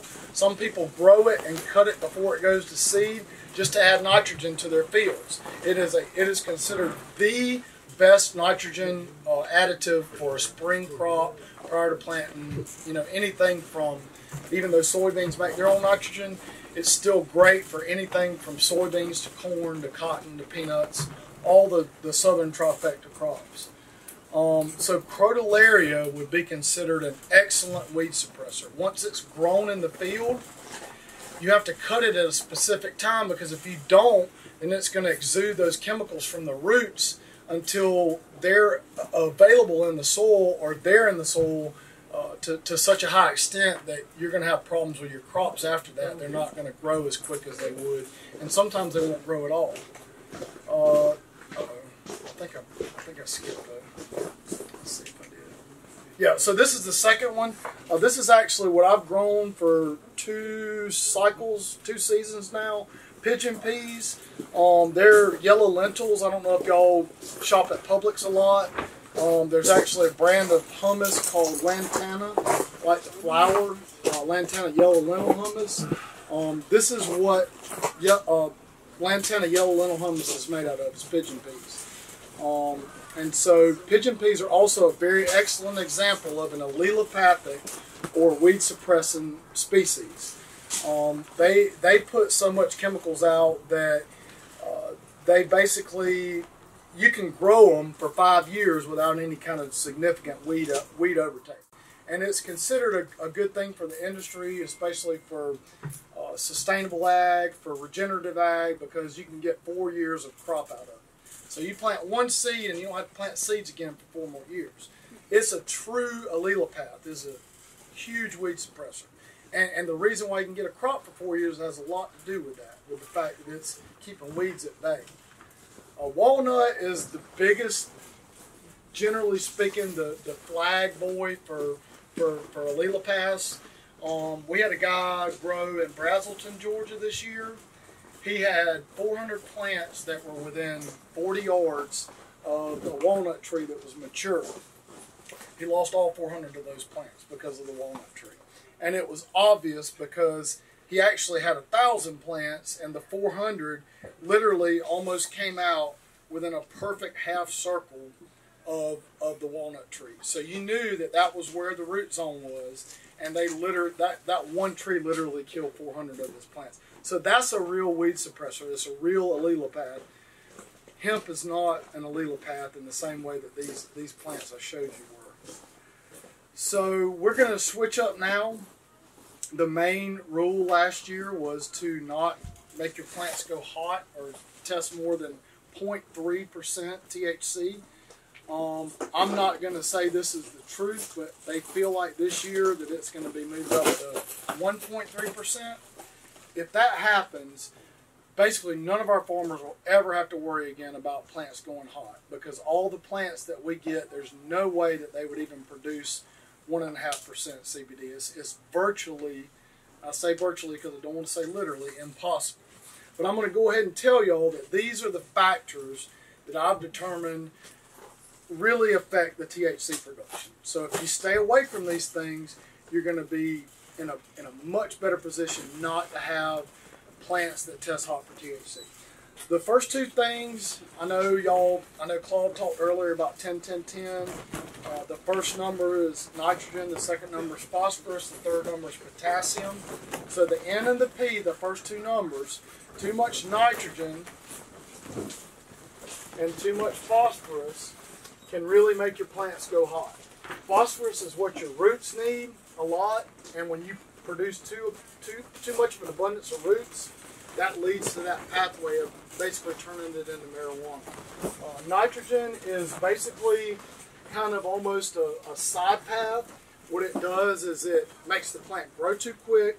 The plant cells become long and thin, and when they do that, Claude mentioned this earlier, talking about long, thin cell walls. You want small, thick cell walls. When they get thin and they start getting attacked, then you're going into a situation because of nitrogen where your plant's going to produce THC just to fight off disease and fight off insects. The second thing is excessive heat or UVA or UVB exposure. They've actually determined that UVB is one of the key components to creating THC. So when you get UVB, especially in the fall, that's when the plants really start to turn it on and get hot. The third thing is pathogens in the water system. That doesn't really matter except for in hydroponics and in city water. In hydroponics, it's because it's a closed system. It's not like nature and rain. In city water, you've got to deal with basically bicarbonates and salt, so sodium and bicarbonates are in city water in excessive amounts compared to well water or compared to rainwater. So when you get, I call those a pathogen. They're not, they're just chemicals, but when they're in the water in abundance, that's going to produce your THC or begin the pathway to producing it. A lack or surplus of fertilizer or water also causes it to go hot. So if you're putting too much fertilizer or not enough, you're going to get hot plants. If you're not putting enough water or putting too much water, same thing. Chitin is a protein that's found in basically 100% of all insects. It's also found in crabs and a lot of like crawfish today have chitin in them. Once a plant detects chitin, it starts producing THC immediately to get rid of the bug. So basically, the one thing you need to think about or get out of this is to never use crab meal in your grow. So if any of y'all are used to or even heard of using crab meal, it's a great fertilizer. Don't use it in cannabis. The third thing is actually an offshoot of chitin. So when chitin is detected by the plant, it goes into what's called a systemic induced response, or SIR. So when the systemic induced response occurs, the plant immediately starts putting out B vitamins. And if it's got a lot of calcium in the plant, then it's automatically going to have all the pathways it needs to immediately start putting tons and tons of THC into the plant. So that's where you get these situations where somebody, instead of having 0.3% THC on the CBD plant, will have 1%. There's actually this one guy, other than Ed Rosenthal, that I really think is basically the foremost authority in not just cannabis. His name's Harley Smith. He's been on YouTube for probably 10 years, but he is considered the guru of all things botany in America right now. He's one of his own. He's basically in his own school by himself. Most other botanists don't agree with a lot of what he has to say, but he is the man when it comes to all things botany. I would encourage y'all to look him up on YouTube and watch some of his videos.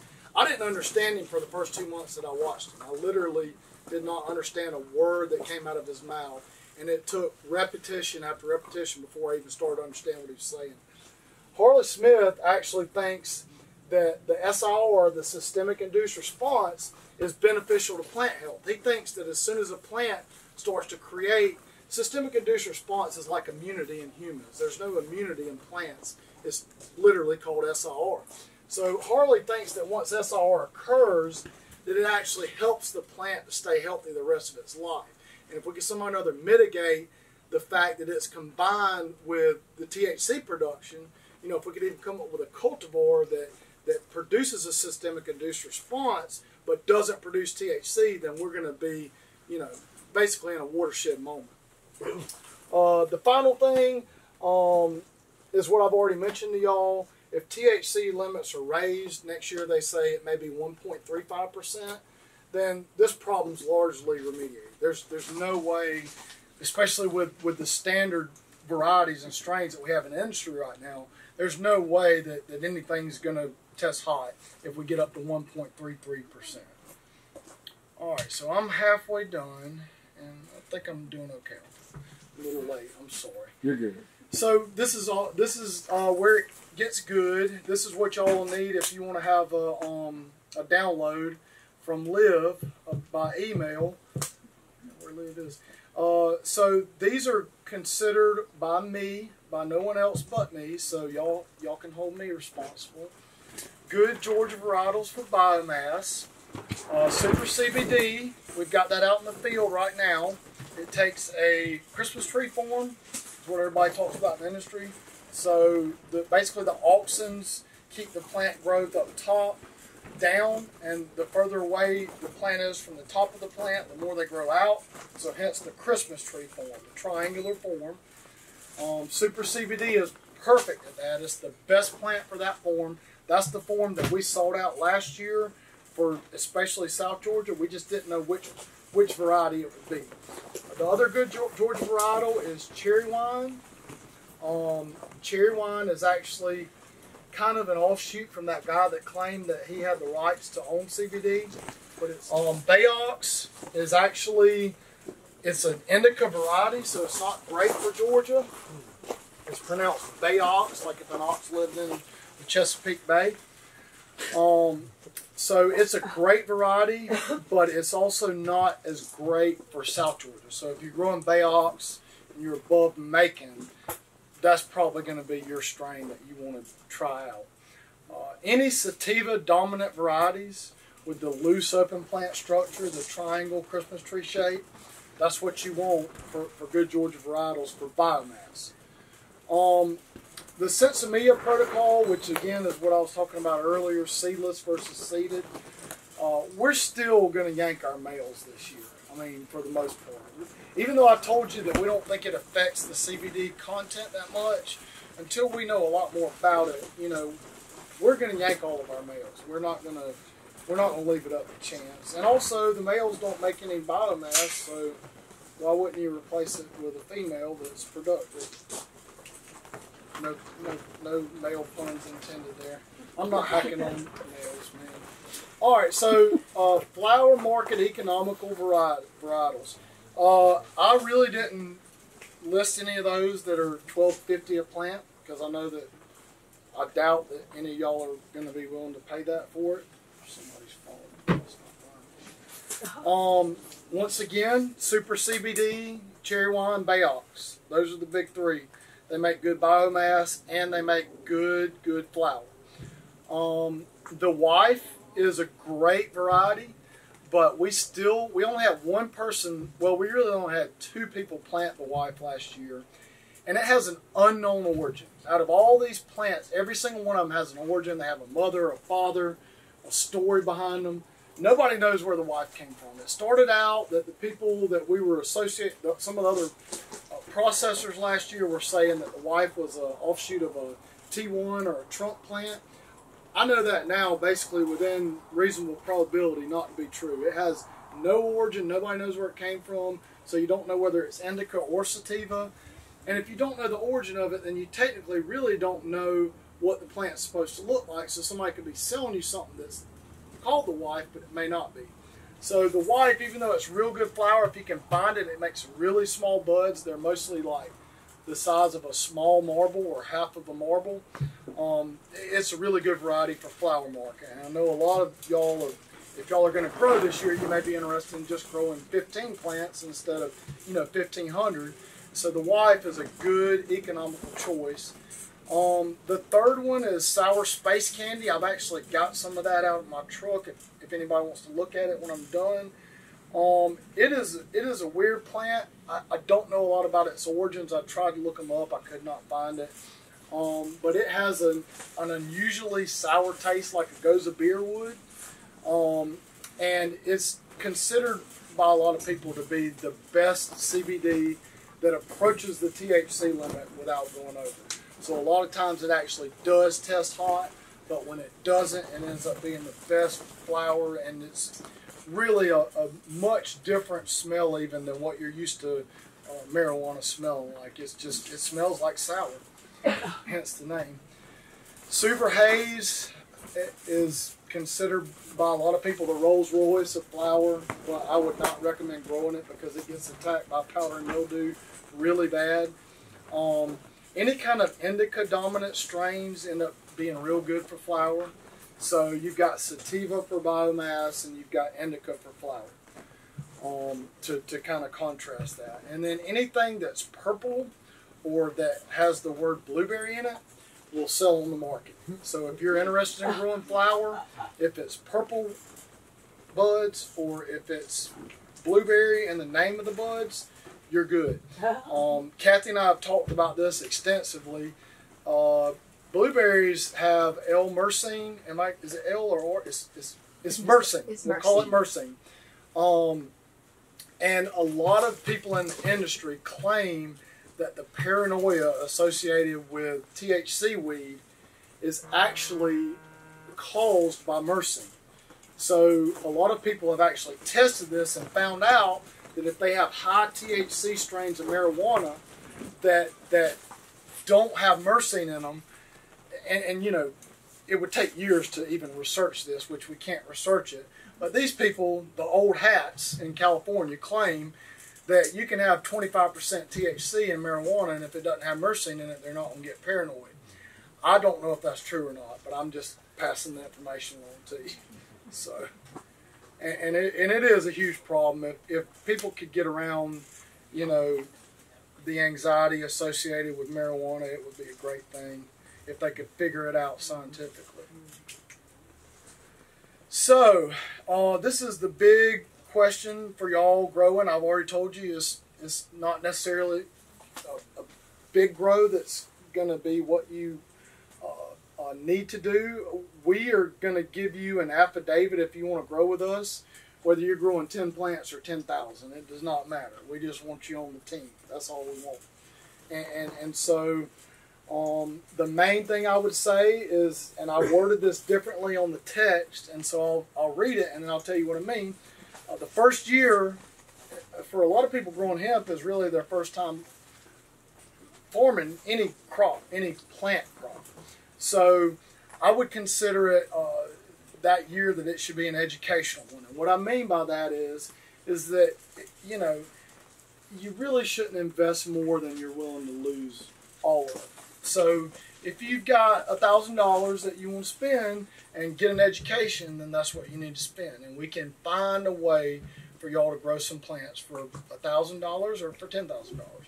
Last year we grew industrial CBD acreage. We had probably, 45 to 55 acres maybe total out of 25 farmers. We had one farmer grew 40 acres, and then we grew 6.5 or 7 acres. And so everybody else was basically an acre or less. We had one guy that grew 4.5 acres, but everybody else just stopped at an acre. Last year it ran $11,000 to $17,000 per acre. The main reason why that was because you had to have it set up like a vegetable field with a plastic mulch or a plastic mulching and a drip tape system. And by the time you get your well put in, which is generally nowadays anywhere from $5,800 to, you know, $8-9 grand, and then you add all the other costs, the $3 a clone on, that's where we come up with that 11K to 17K number. And we did have farmers that farmed for maybe a little bit less than that, but that's generally what the range was last year. Our target for this year is to hopefully have maybe a 15 to 30% reduction. We've got a way that we can get y'all some seeds if you want them at a much reduced price compared to clones. So we're you know, looking forward to hopefully maybe getting everybody's grow in. You know, if we can get them in at 7,000 an acre this year, that'd be great. You know, but then if you're talking about 1/10 of an acre, which is 150 plants, 120 plants, you know, $700 is something I wouldn't mind losing just to get the education. You know, I mean, it's literally, it's fun. I listed a couple of the places that are good for looking up horticultural products, especially with relations to cannabis. HPS is short for this company right here. It's short for Horticultural Products and Services. They actually have a monopoly on all the other vegetable seed magazines in America. It's not a true monopoly, but it's a good one. Roots is in Atlanta. It's a company in Atlanta. They're a little bit more willing to talk to people on a small scale. Atlantis is the big boys. They're in Atlanta too. They don't mess around with small grows usually. So if you're going big and you're really wanting to do like a big time greenhouse, they're good people. Calyx and Raw is who Harley Smith is affiliated with. So they're out of Oregon. We actually chose Build-A-Soil last year out of Colorado. They were a little bit more economical, and so they were the ones we chose. We're actually going to probably, as far as I know from what Albert has said, we're going to offer both of these companies as organic options this year. We're about to get there. So I'm going to say something that I know Claude will maybe, well, Claude says something in direct contrast to it, but I want to clarify what I'm saying. So this is the bottom line. Can you do it? Yes, you can. It's a forgiving plant for the most part. It may be best to start small. You need to understand if you're growing 1 acre, you need to spend 15 to 25 hours of labor per week on that 1 acre. It's a lot of time. Ryan can attest for that, I'm sure. If you're going to buy seeds, brown, olive, or black seeds are good. White or green seeds are not viable. So if you get something from somebody, which I did last year, they were free, but they were white, and I knew right away they're not good. And they weren't. They didn't sprout. So white or green seeds, you need to ask for your money back. Brown, olive, black, you're good to go. And then I also want to say, don't forget about the fiber hemp industry. I don't want to get into that today, but there is some money in that. I don't know how much it would be. I think right now a good estimate is 8 to 15 cents per pound of fiber stalk, which they call the straw. So this big, huge stalk that's like 12 feet tall is called straw. Don't know how that happened, but 8 to 15 cents a pound on straw. You grow 100,000 plants in an acre. So I don't know how to derive that number and profit per acre, so I'm not going to attempt it.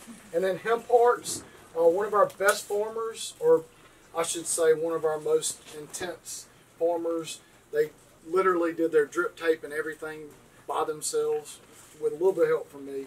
But they got abandoned by an outside contractor, and so they had to do it themselves.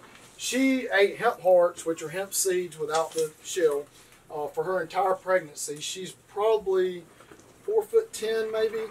Her baby was 10.5 pounds. So she blames it on hemp hearts. So there is an industry in that. I don't know how to access that industry right now. As a female, we don't want to. No.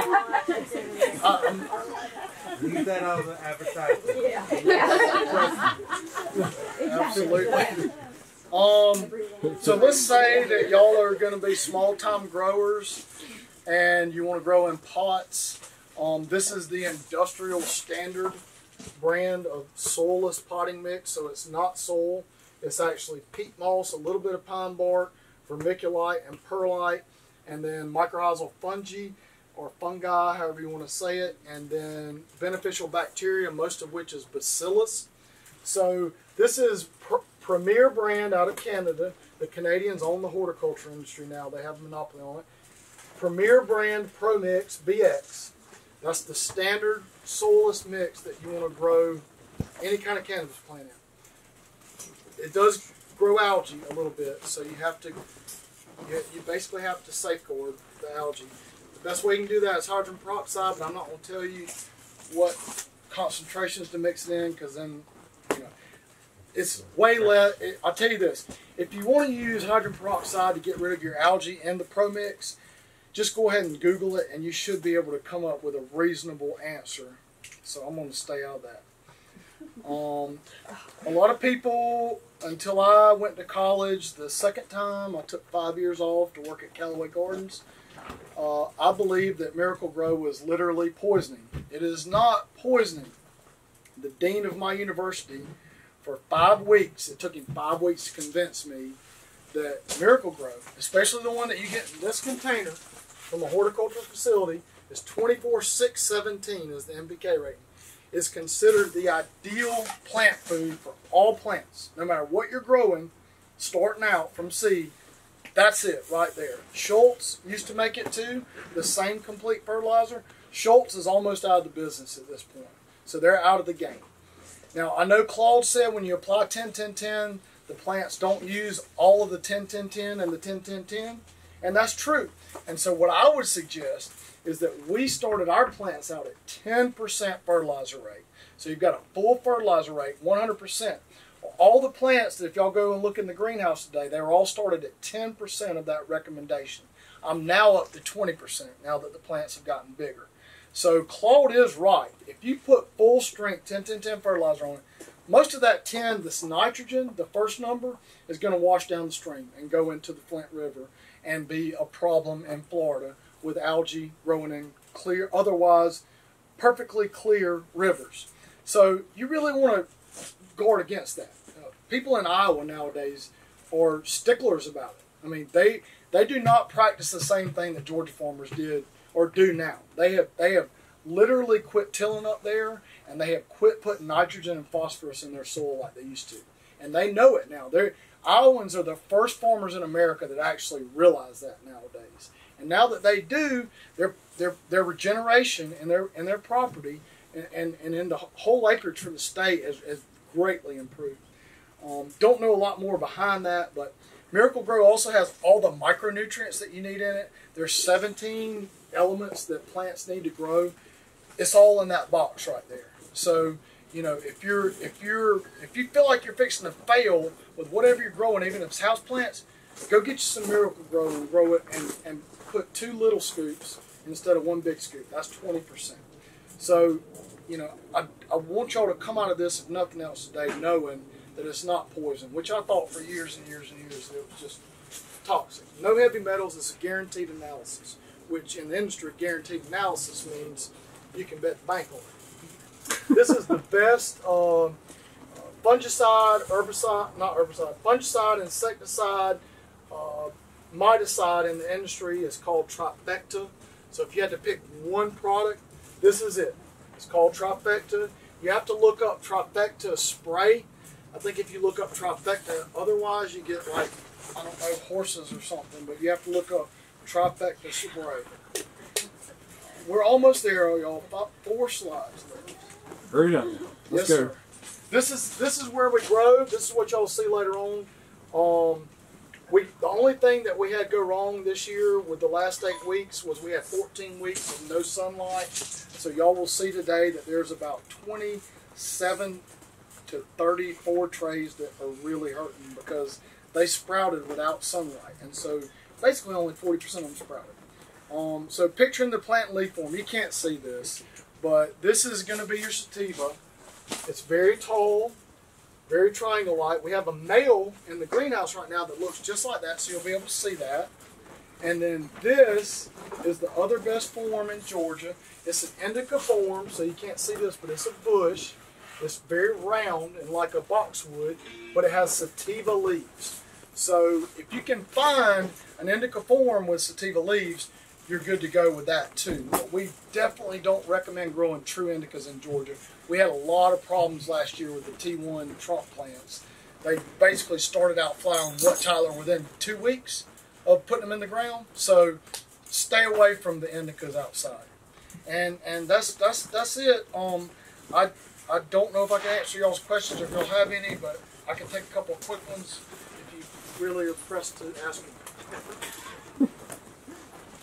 And Liv Lawnick, I don't know if she has her business card, but y'all email her and she'll give you this speak.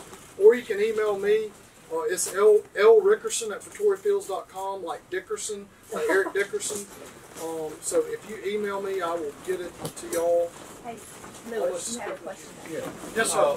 What are the advantages of growing inside or outside, depending on strains or if THC compared to CBD? Right. So I would say what I told farmers last year was if you had a greenhouse, or are you talking indoors or greenhouse? Greenhouse. So I told all farmers, we actually made 3 farmers sign waivers last year that we would not be responsible for their crop plant prices for half of it, which was a state law, if they were below the Macon state line. So if they were below, not the Macon state, the Interstate 80, I-16, if you're below there, don't grow in a greenhouse. It's not a good thing. It will go hot. The second thing is that if you're in a greenhouse, there are advantages because that's the only thing that flower market really will accept now is indoor greenhouse grown. They don't like outdoor hemp, even though it can be sold. So you've got that. If you're growing for flower, you've got to grow either indoors or in a greenhouse to have a buyer buy from you. At that point, it's got to be at least 15% CBD. But you get the main thing in indoor and greenhouse grow is airflow. And I'm actually fixing to go open up our door right now because of airflow. That is critical to stop problems like powdery mildew, septoria, which we just found out about. I didn't even know existed 3 months ago. So airflow is your biggest thing. Yes, sir. Comparatively, is there a market in Georgia for CBD plants? You mean for selling the plants, or you mean for the flower? The actual flower. So right now, all I can say, I know I can answer that. Yes. Vague, but you cannot. Short answer is yes. Yeah, and so the shorter or another short answer is it is very difficult with a lot of words to sell within the state from Georgia to Georgia. So we may be able to get somebody to process it in Alabama and bring it back in, but I can't speak to the legislation right now. All I can tell you is this is sold at every convenience store in Georgia right now. Manufactured fertilizer, you got the 10-10-10. You're 10% of the 10-10-10, for example. Yeah, so it'd be like a 1-1-1. But if that 10-10-10 is not 100% plant available because of its formulation, the way it's made, how do you know what of that 1% of that 10-10-10 you give? So my understanding of it is that calcium, sulfur, and magnesium are the only ones that can compete against each other. But in terms of NPK, it's all available right away. And when they say guaranteed analysis, no, it's available, but the plant may not be able to recognize it as that formula. So those 10-10-10 or those manufacturing. Right, and so my answer to that would be, if you're giving them what would be considered in the horticulture industry a minuscule amount of fertilizer, they're going to suck it up. And if they don't need it, they're going to suck it up anyways and put it in basically into their vacuole, which is the middle of a plant cell where everything's stored. That's where the calcium's stored too. And so when it runs into a problem like with chitin, all of a sudden the calcium just comes flooding out of the vacuole into the plant. And so it's my experience that plants are hogs. They eat more than what they need to, and that's basically what I'm saying. Now, when you get into nitrogen, I understand your point. Phosphorus is not available. It is very hard to make phosphorus available to plants, but nitrogen is quick uptake always. Quick uptake through the root system, right? But if you can deliver that same amount in through a foliar feed, which is an instantaneous plant uptake, and it basically, the plant's going to take what it's going to need. I mean, it's not going to overfill itself from... Well, that's what I'm saying, though. It will overfill itself. It's a hog. Most plants are hogs when it comes to vegetables and herbs. Now, trees may not be, but it's my experience that most plants are very piggish when it comes to most nutrients. Outside of phosphorus, you can have certain soils where it won't take phosphorus at all. But to your point, if you do give some plant 20-20-20 or 10-10-10, it's not going to take all that up at once because it's not too much fertilizer for it to kill the plant. But, and you remember when we visited, Tyler and I fertilized twice in a row and we didn't realize it, and our plants curled a little bit. That's the first sign. The second sign is death. You know, so the answer to your point, or to your point, 10-10-10 at once, a full 100% fertilizer, it really is too much. The plant's not going to suffer from it, but it's also not going to take all that up, which was to your point.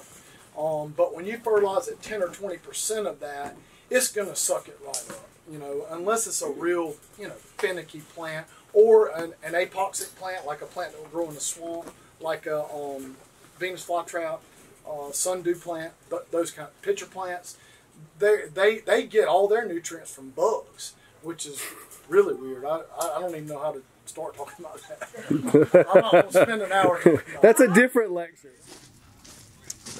All right, guys. So we're getting closer to the end here. 2 more talks, and this is Growing Cannabis and Lessons Learned by Tyler Durant, and Tyler is our chief agronomist here at Pretoria Fields Farm. We're very proud of him. We had a great year last year, and he's going to tell us all about his lessons learned.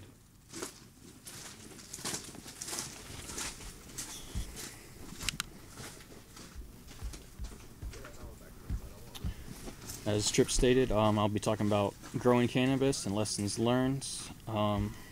This was my first year ever growing cannabis, and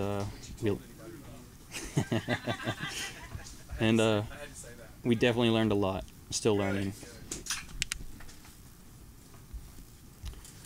In this presentation, we'll be talking about growing hemp for CBD and all the lessons that we've learned in the first year. And this first picture on the left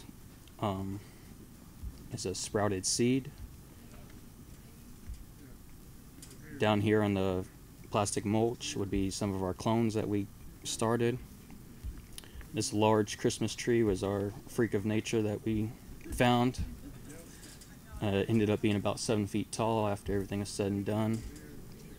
To the far right will be our cherry wine that did phenomenal.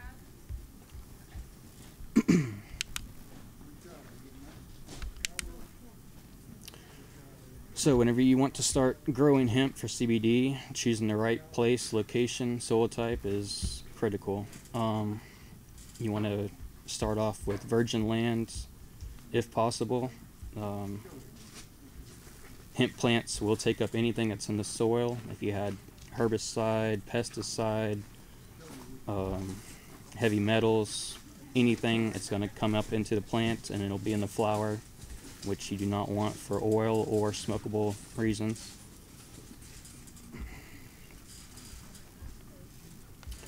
The right location is also critical. Hemp does not like to be wet. It needs to be dry. We learned a lot about that. Watering, getting the right schedule dialed in, how much, how long. Also, the fertilizer is critical. We were lucky enough to have a great company come in and offer their product to us. That turned out very good for the hemp. It took off quickly.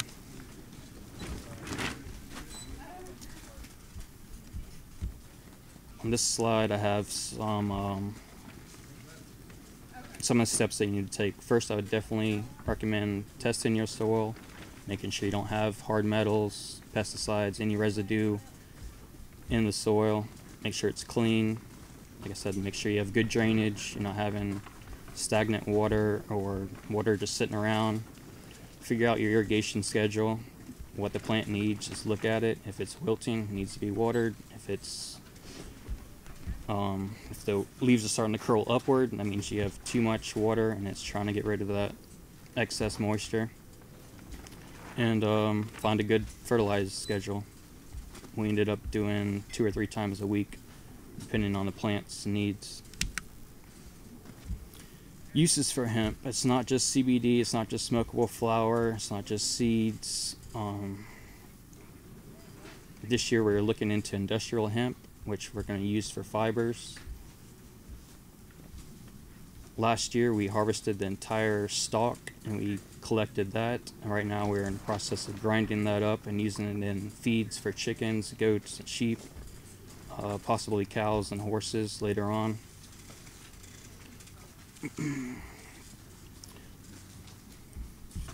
Also the roots. We had fun digging up all the roots this year, grinding them up and making CBD hemp tea. That so far has been a pretty good seller on the market. There's a lot of cannabinoids in the hemp roots that are good for digestion and inflammation, and all around just good for the human body. Harvesting was fun. We planted it in mid-July. I think everything was in the ground by July 13th, and we harvested at the beginning of October. We had our guy from the state come in, tested our hemp, make sure we're not hot. Oh yeah. You didn't have fun?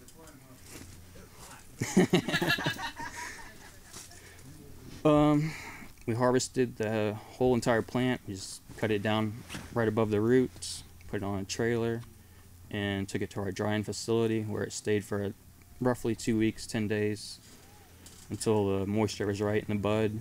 And then we plucked the bud from the stem, which is called bucking, and then from there you can take the bud and give it to your processor, which they'll turn into CBD oil. Let me ask you a question, or just to expand on that a little bit. So harvesting's important. Or I guess we were told harvesting was important because why? Well, if you let it go too long, once the bud is mature, and if you let it go too long, it's going to end up going hot. THC is going to go up, CBD is going to go up. Drag it on the ground, you're going to lose all your cannabinoids, all your CBD. Yes, it's a baby. It's you pick it, carry it like basket style, like yes. Moses over to the yes. harvester. So when you said harvesting was fun, we took very good care to do harvesting. Yes, and it was quite the process. It took a little over a month to do 7.5 acres, so good times.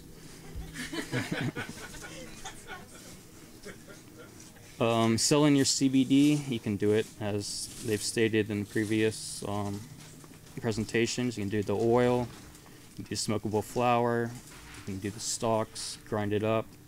There's a million uses for that. CBD roots, make it into a tea.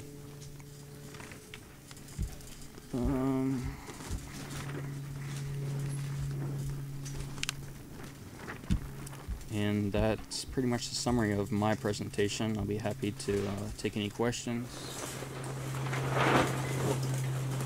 What was your biggest hurdle in the drying process? In the drying, keeping the mold off of it for sure. We definitely had some mold issues when the moisture was just too high and too hot. Definitely more airflow.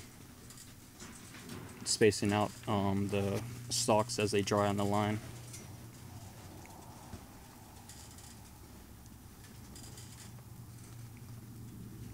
Any more questions?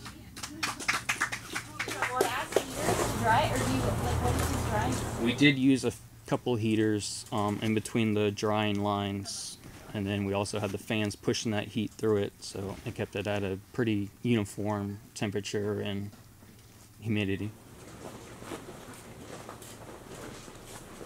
Where the bigger the plant. Bigger the plant, the more mold you usually get inside on the bud. the more spaced out the buds and the leaves were, the better it dried.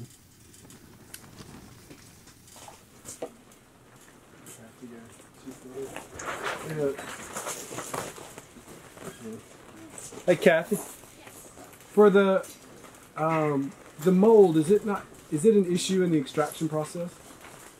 Or what is the mold's issue in the extraction Well, it process? depends on what kind of mold it is. I mean, if it's the mold that's going to create the aflatoxins and octotoxins, then it's an issue in the final process. And also depending on the kind of mold it is. I mean, if it's bread mold, it's probably not, but we've had some before that's been coated. You also have to think about the people who are working with it and breathing it and that kind of thing too.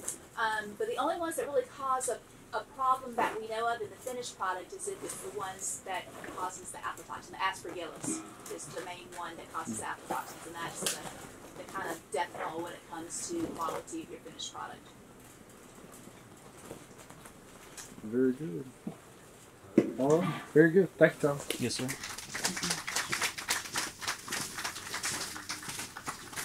Well, for those of you who have a beer, poop. And speaking of poop, I guess this is a double whammy that, well, as you can see, I'm using this backdrop because when shit happens, use it as fertilizer and grow from it, right? Because it has been quite a few days for me. And you know, everyone usually does thank yous at the end, but I'm going to start off with the thank yous and gratitude and like just...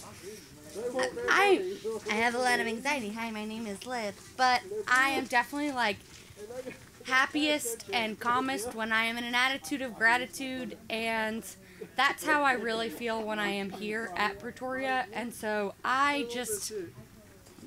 not gonna cry sad tears. They're just gonna be really happy ones if I do. I'm just leaking from my face with gratitude. But really, like, I don't even know where to start. Maybe well, honestly, maybe with Tyler and Sierra, because this really, the development of this farm and how it looks, and also like the tent and the whole event, and even like the setup, really like just, thank you. That I don't think that Sierra as a support member of the Pretoria team doesn't get enough credit, but also Tyler, you guys just heard him speak, but also just silent, like, strong bow to you for putting this all together as well. And then... Plus 6.5 acres last year, all on him. And that's really, like, you went above and beyond expectations of taking on this project of a first-year project. And then also turning around and being brave enough to speak in front of all these people about that. And about, like, learning experiences. And also, like, thank you to Lewis for your presentation, but also going out and talking to all the farmers and getting in connection with them, and also contacting people or not convincing them, but like comforting them and about believing in hemp. Because a lot of people have been, the monoculture has permeated what the idea of American farming is down here for so long. And so honestly, that's a big thank you to all of you for being here at a Regenerative Agricultural Symposium. It's a step and a start, and hopefully also an educational process to be little seeds of inspiration to ripple out and affect and inspire other people to start on this journey with us. And guess what? Mistakes will be made, like buying a 2006 Jetta TDI. But I loved her. I loved her. So the car broke down last night, and she didn't get in until 11 o'clock last night. On the interstate. Crazy. It's only because she's really tired. He's being too nice. I'm always insane. But also, like, thank you to Wyndham and Hawk for coming in. So Wyndham's actually one of the brewers at Pretoria. And so thank you for him for pulling through and coming and setting that up. But also thank you to, Kathy, actually. Kathy Blakey, who, if anyone has ever talked to me, I definitely talk about Kathy as our Lord and Savior, Kathy Blakey. Just kidding. But But Kathy has done a phenomenal job of starting a processing hemp lab in Georgia, in a industry that generally does not have a lot of information and knowledge out there, as well as building a educational base for other people and turning results back around to help the other farmers, as well as product to put into the hands of people. Another thank you to Kayla, and well, Jessica was here earlier for helping with all of this. And so Kayla, as one of our members of our sales team, is also very important in going ahead and educating regular consumers, because it's not just about educating people involved in the soil, like you said, like ground to glass, and you know who's holding the glass, but customers and people in the economy, in society. And so Kayla is really an integral part in being able to educate the consumer base as well as the retailers to get those products out there. And so it really is like the small steps and changes to kind of overtake all, overtake not just like big beer, but also monoculture. And another personal thank you to Brad and Sarah here. So she was my work wife at Beacon, my graphic designer, labeler, social media marketing, everything.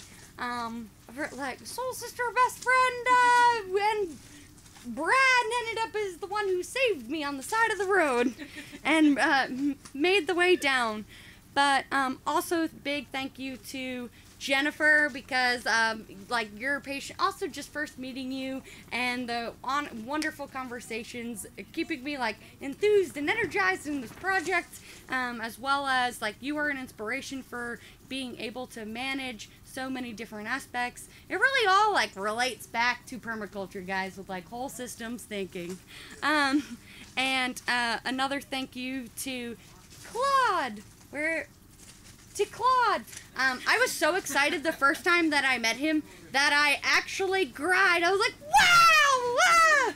And I remember before we went to lunch, Kathy was like, okay, all right, calm down. I was like, I just want to talk about poop!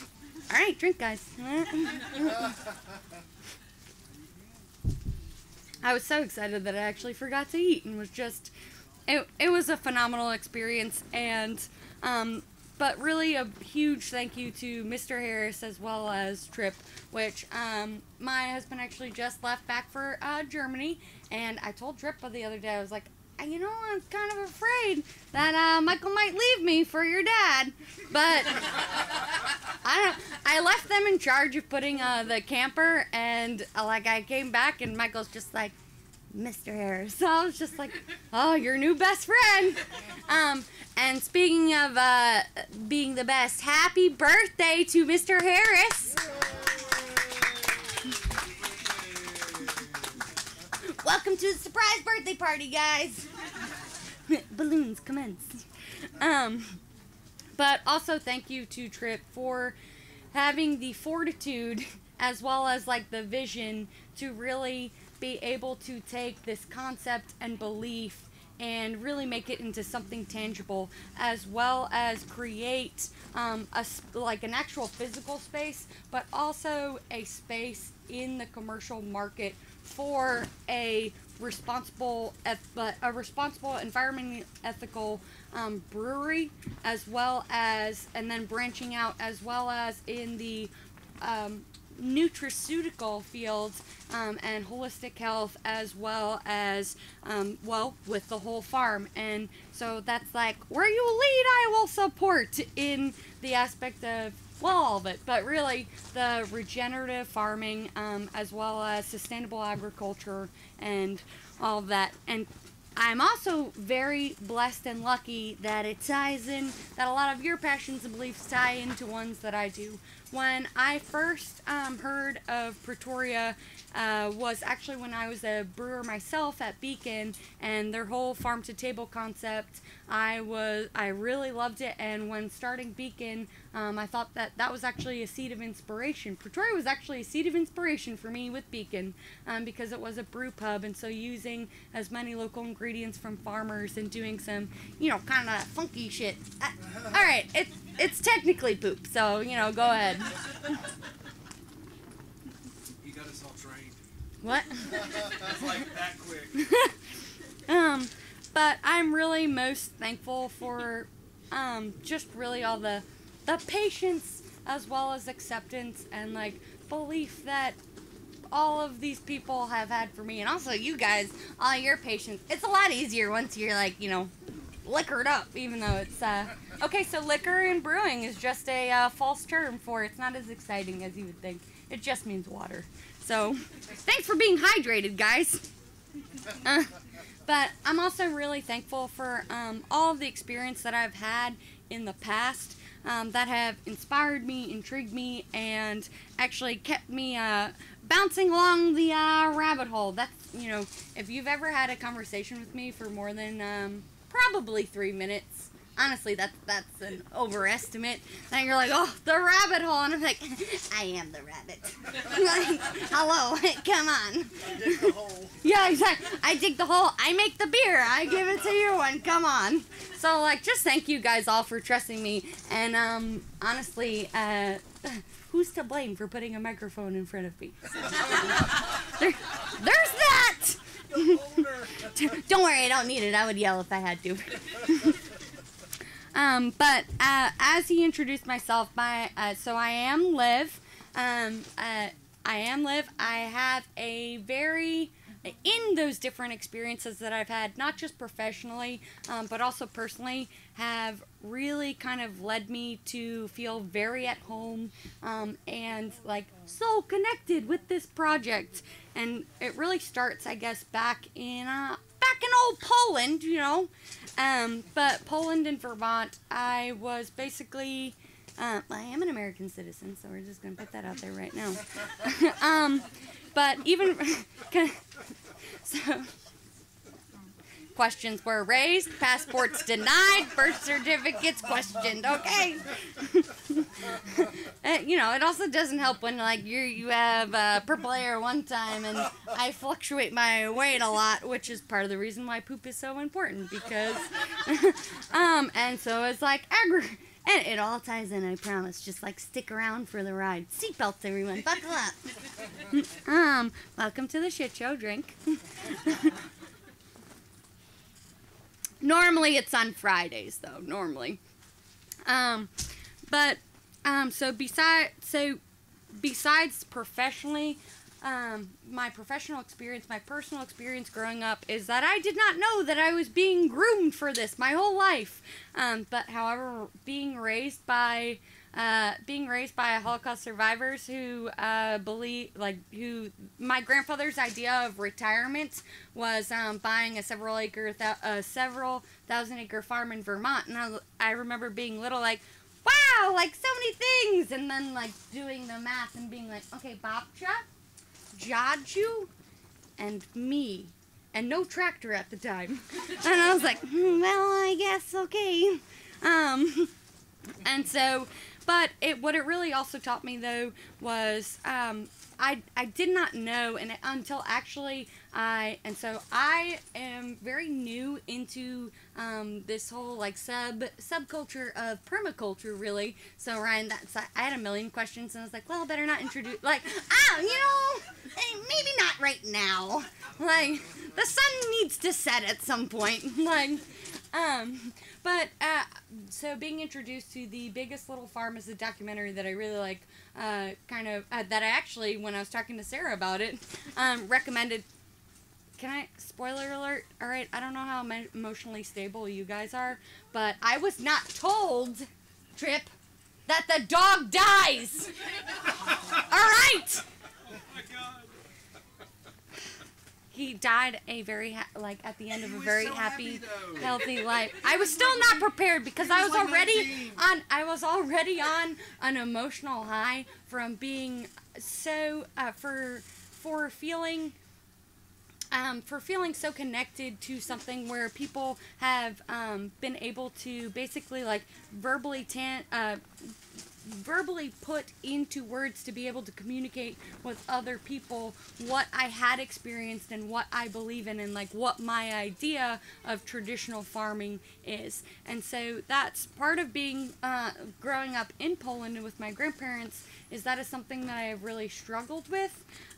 What is that English is actually not my first language, and so growing up and learning to overcome barriers of communication, which is why I'm really good at like physical work, because and that's actually at the brewery they joke like, Liv, she is potato farmer, very good at buckets, and I'm like, well, I'm also good at lifting kegs and filling them too, but those are other skills that I got.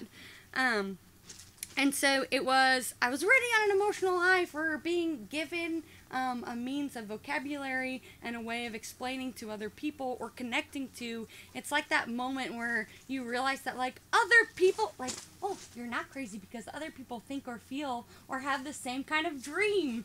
And so that was, and then I was just very excited to be like connected, to have that feeling, and then the dog died, and I was just like, I think I texted you right then and there. I was just like, but you didn't tell. Yes, love the movie. I love the project.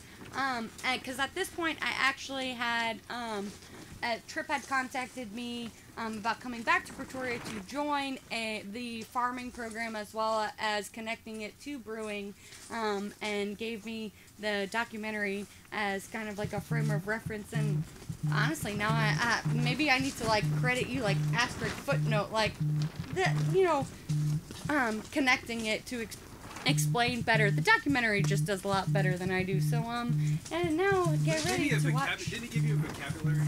That's exactly, and so that's one of the things that I really. Is this me? Oh no.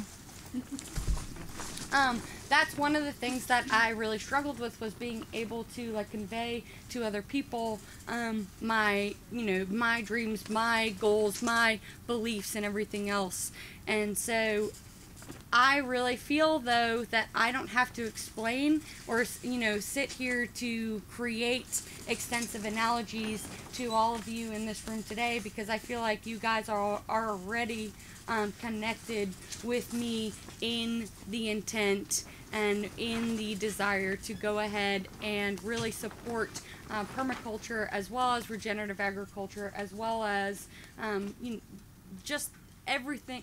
I get really excited, and I'm going to point to you in the back there, Ivan, who unfortunately, he had, I don't want to, maybe it is unfortunate, who knows.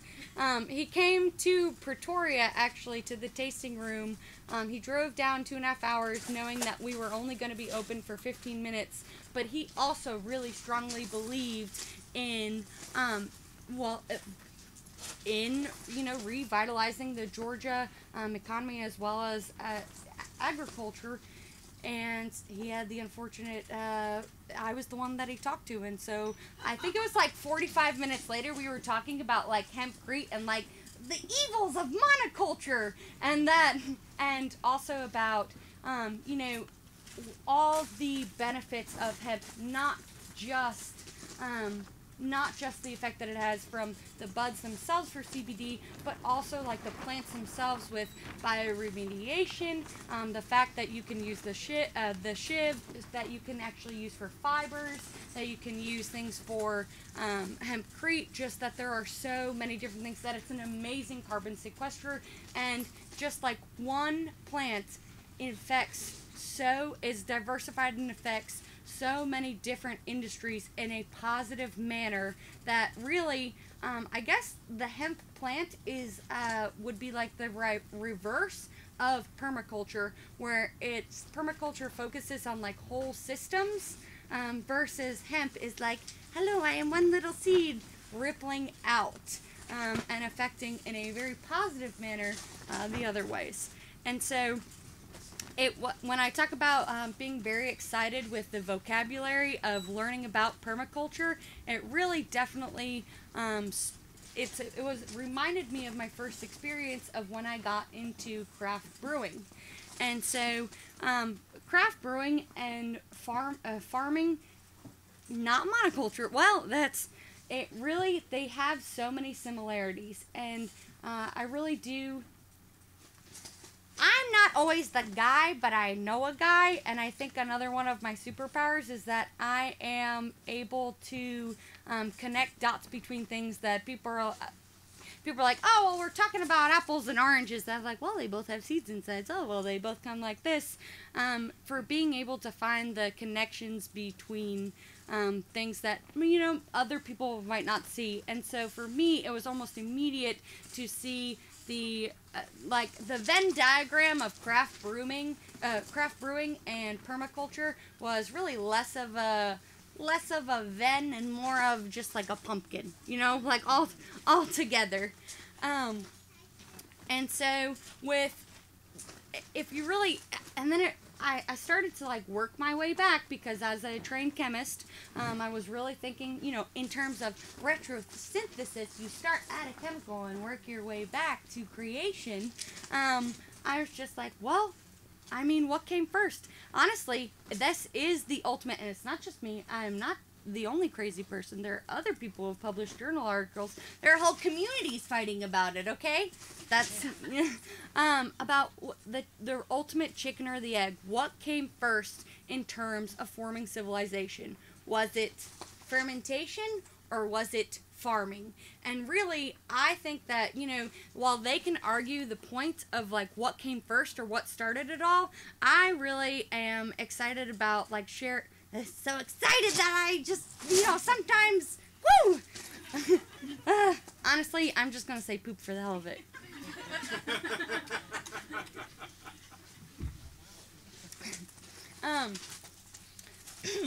Just so excited about and moving forward and really seeing how we can combine the two symbiotically and synergistically into the culture today moving forward. It's that like, yeah, I mean, it's cool to see who was first, but I also am known for saying that like other people don't have to lose for me to win. So it doesn't really matter who was first, as long as we move forward with helping each other grow. And so, well, the more that you think about it too, it's not just farming, but it also does, and well, you know, branches out into all different kinds.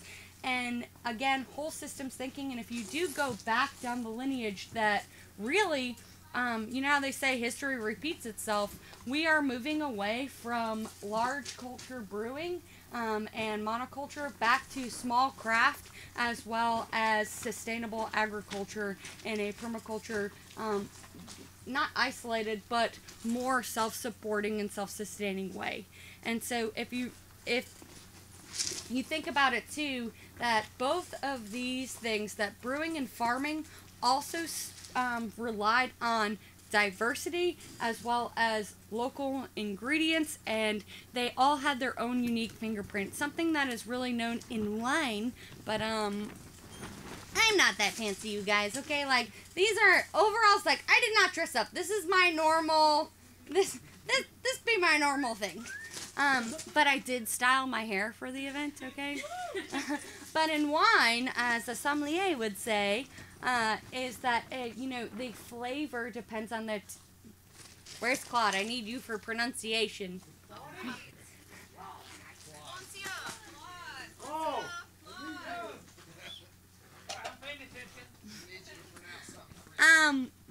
That I want to say terroir, but it's not. That, how do you,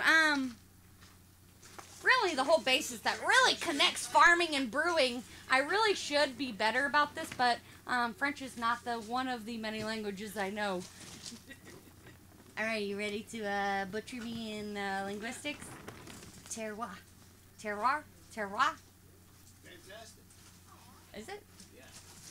But what is it? I gave you multiple options. No, I mean, it depends on the context of what you're saying. Past tense, present tense, that's all you said. Oh, well. So what are you trying, the actual word you're trying to translate to French? Terroir. Well, what is the actual, what are you trying to translate? What are you trying to say in French? I don't think there's a word in English for it. There is not. And so that's another thing that I'm really glad. It's like it's the idea that the food gets something from the land that it's grown in. I mean, That- the best analogy is Vidalia onions. And so where the area that it's grown in has a specific pH. I mean, you can find a bunch of stuff, but who knows if that's the real reason. It could just be that that's the area that it is. But terroir is the idea that if you grow, and this is true with one of the hops that we grow. For one of our beers, the Scholey, we have to get a hop, which is a specific breed, from a specific area where it doesn't taste the same. And so that is, to me, it's a very good example of what that is. But there's no English word. There's no terroir. Yeah, I don't know what the literal translation. And so, just as excited as I was to have watched that documentary to give me vocabulary to share some of that, I realized as I ventured more into CBD as well as connecting this idea and concept of farming with farmhouse brewing, that there really was a lack of the English word, and also a lack of the presence and importance of it in the American and English culture. And so that's one thing that I really do appreciate, to have the opportunities like this with the symposium, as well as all of you, and to have the opportunity given me by Trip to really, use this site as a place to go ahead and start really incorporating on a scientific as well as traditional perspective. And so that's one thing in brewing that also has kind of been, I don't want to say like glossed over, but that's American breweries tend to go on fads and just taste, versus Europe, the more traditional, and I will say mostly like European brewing is done based on local ingredients, local water profiles, local farmers, local everything involved. So it really does become the local beer.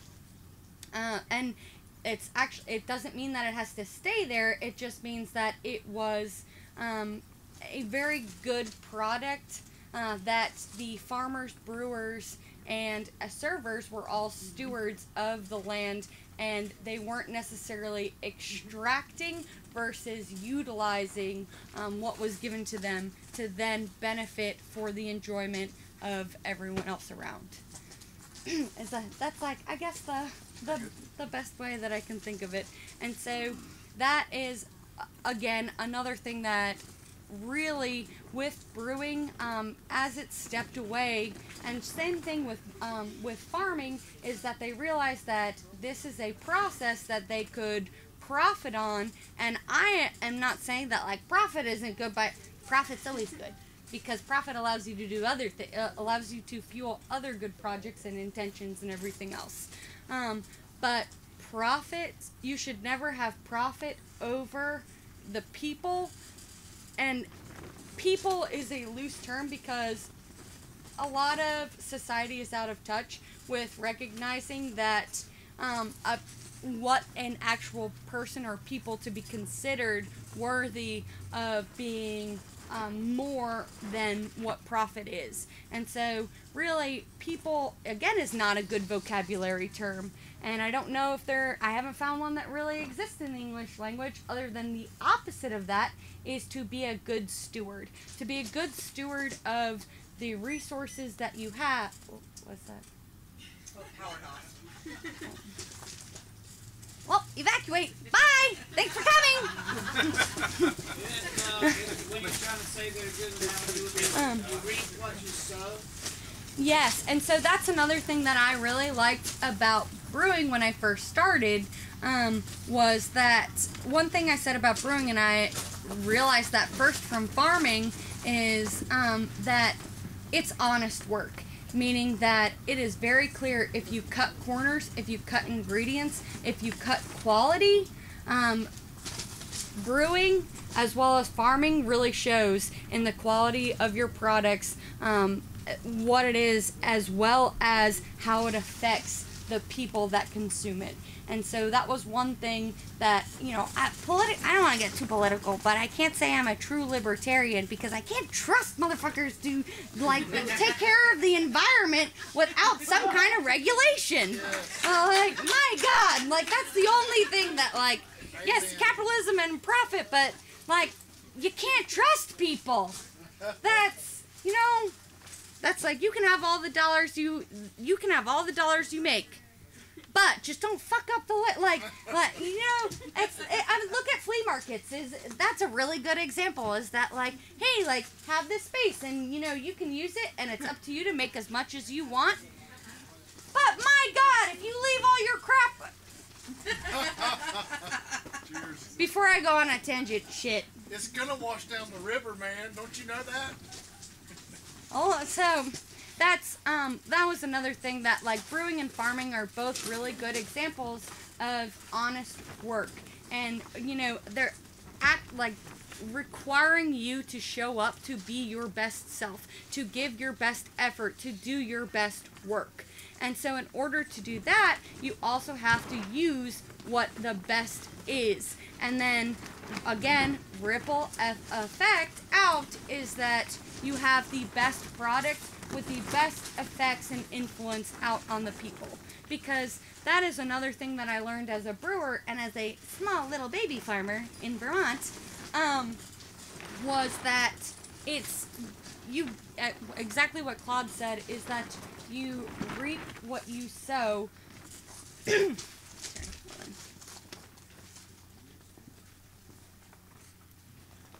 I was about to start coughing and I was like, COVID is not the time to. Is that you reap what you sow, not in terms of just like product, but also the people that you provide for and what they get, as well as give back to you, as well as put out in there. And so that's farming and also brewing are two unique opportunities for someone to go ahead and influence the people around them in a positive, healthful manner. And so that's actually how I got tied into nutraceuticals. And that's I don't know if we have enough. I don't know if we have enough time for all of that today, but that's a whole another thing.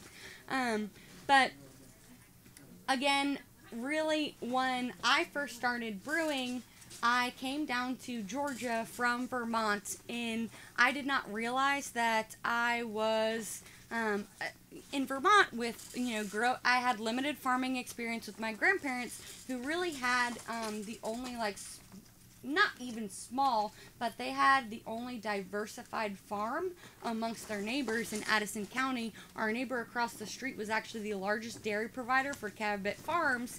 Meanwhile, my grandfather had multiple different breeds of chickens, of cows, of sheep, and so I mean, I really didn't think of, you know, how we were able to go ahead and raise and manage this farm, just the three of us, being able to, that, like, well, I'm not, okay, I got my driver's license in New Jersey, and I think that I literally just paid for it. I think that's just how they give them out there. And I am not much better on a tractor, and my grandfather knew that.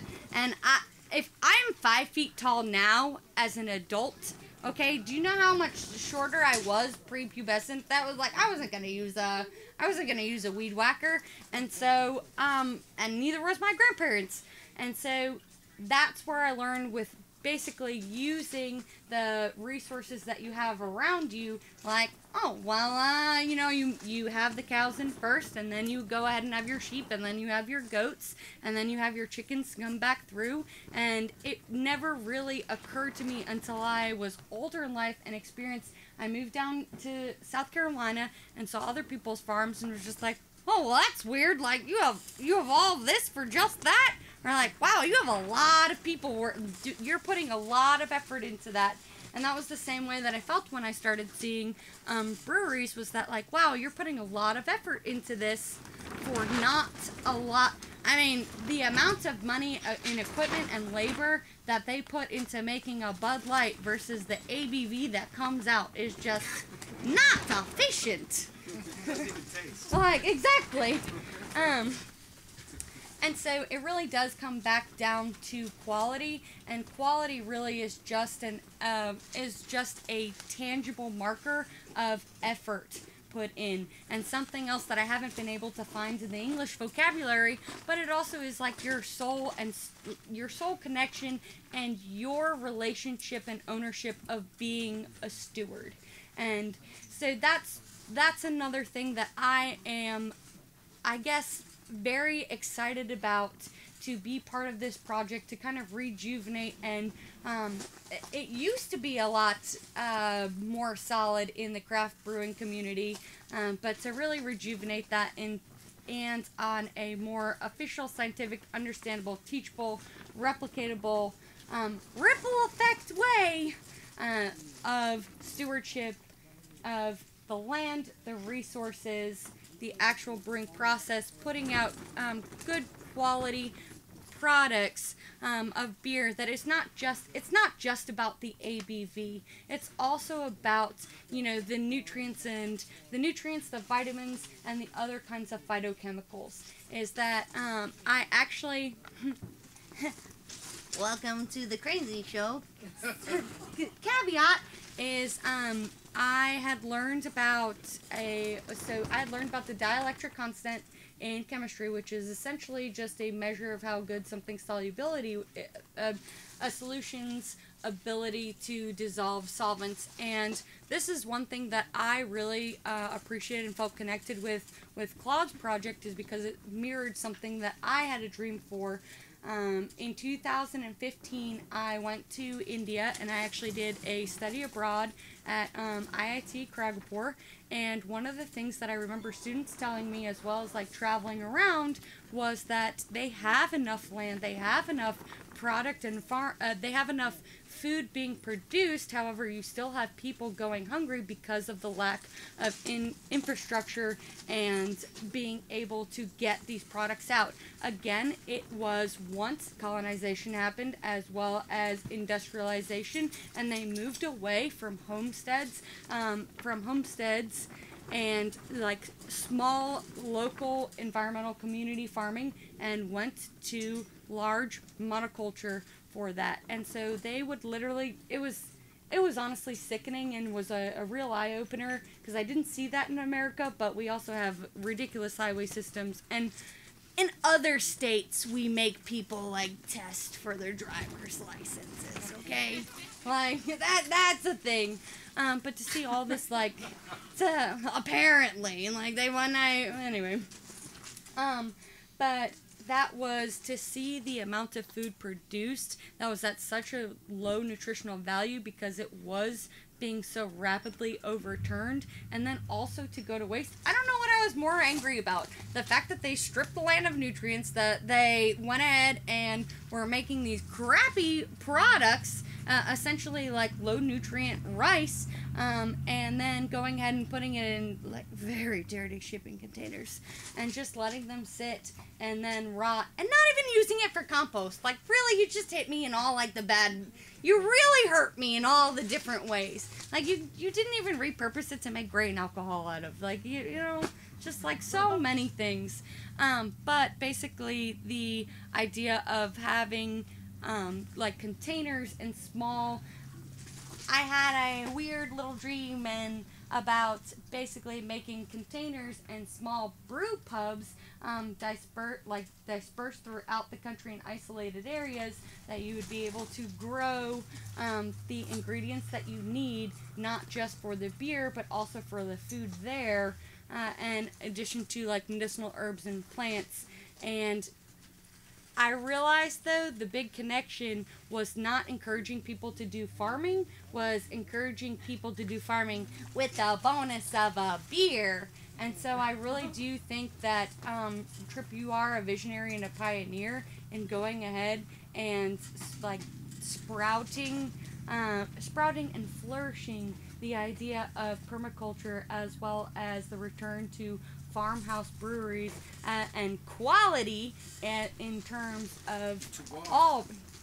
Yeah, that word. We need to come. All right, well, everyone pass around an index card, and we're gonna come up with a new vocab word. But it really is up to us to go ahead and define what, like, being a good steward, what being a responsible farmer, what being an environmentally savvy and responsible agriculturalist or agronomist, as well as a brewer, as well as a business person, as well as a responsible and respected member of the community, not just a like LLC or an EIN, to be something more than that and to affect people beyond pockets in a community and social and healthful environmental manner. And so it really is up to us to define that and push that forward. And yeah, that's, well, shit, perfect. That was like, yeah. Cheers. I got a quick question. Oh God, go on. No question. Yes.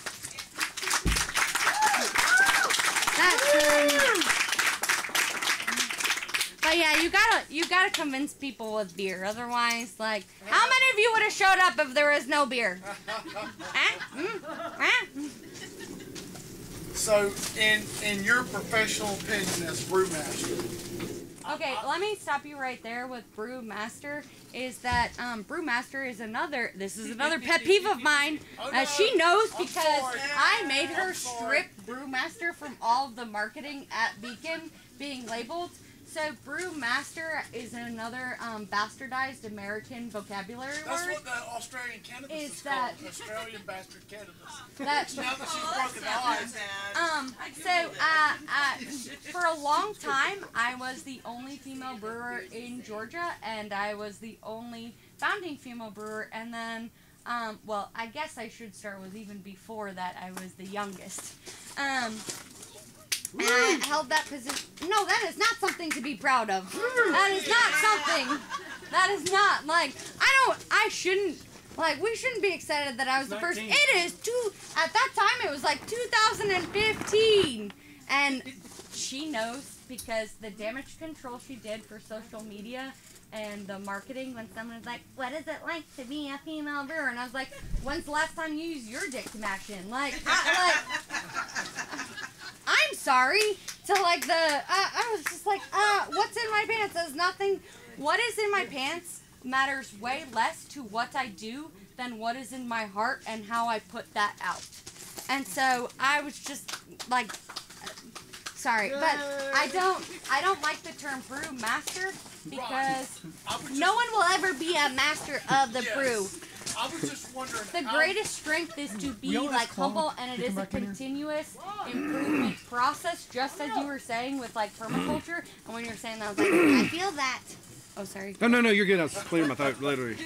Sorry, you're fine. Kathy knows that, like. How nutraceutical is hops as a nutraceutical? That was my question. How nutritious? Like, I can answer that. Hops is actually one of probably like the first.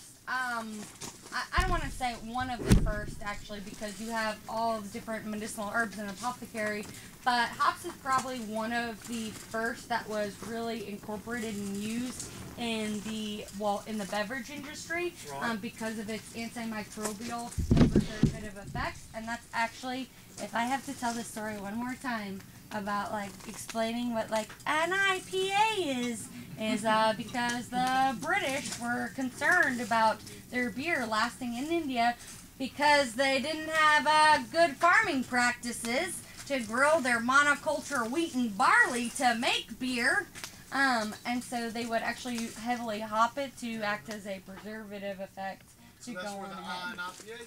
Yep. So, but there's also, everybody talks about wine as far as the health benefit because it has something called resveratrol in it. Resveratrol actually inactivates something called NF-kappa beta, but NF-kappa B. So, and it stimulates stem cells. Well, they found another chemical. There is a chemical in hops, zymotrol, which does the same thing. So hops actually works very similar to wine. So Dr. Lou as How to Eat to Beat Disease is the reference.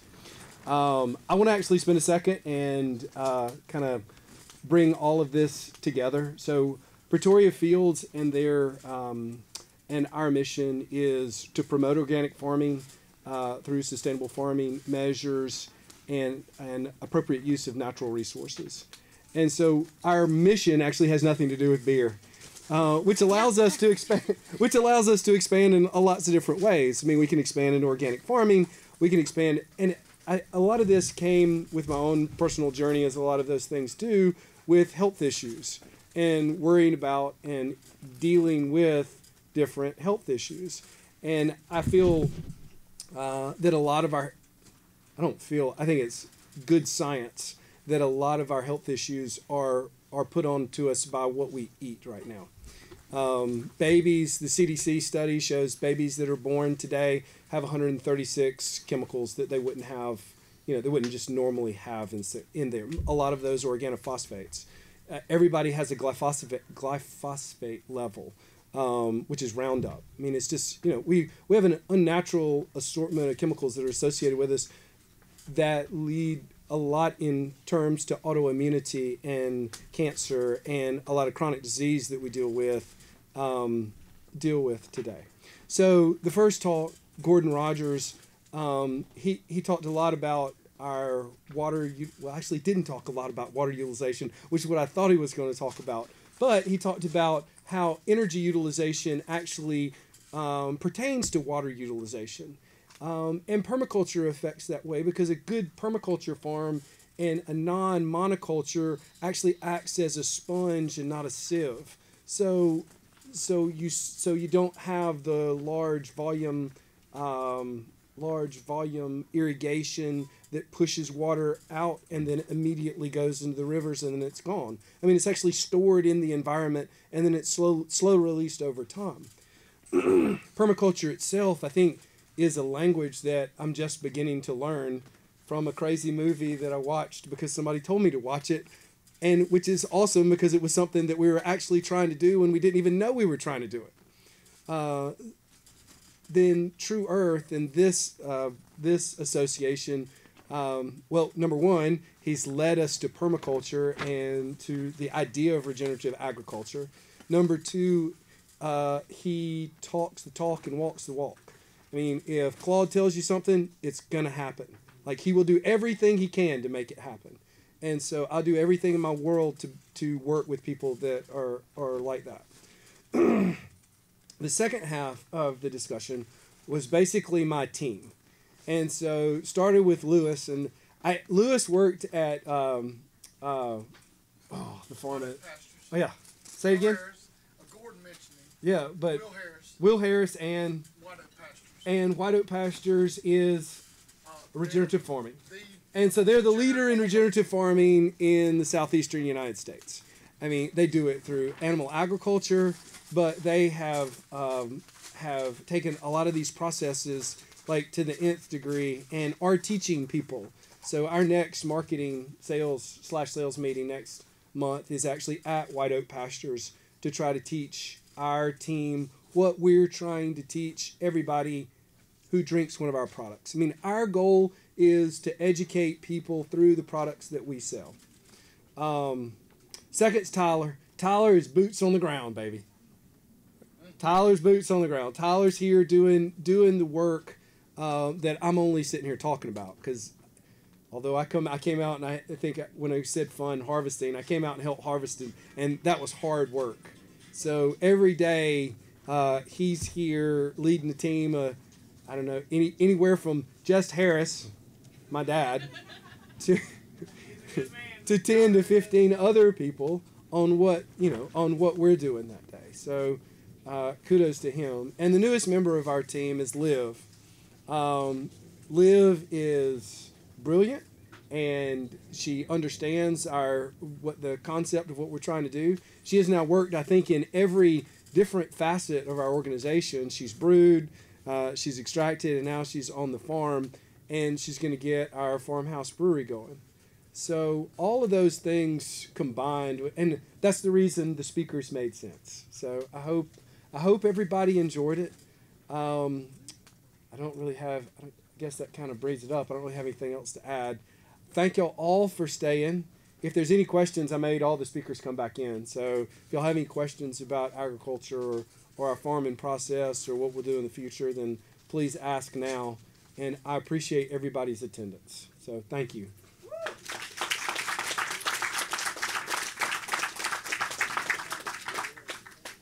Claude, you always have something to say.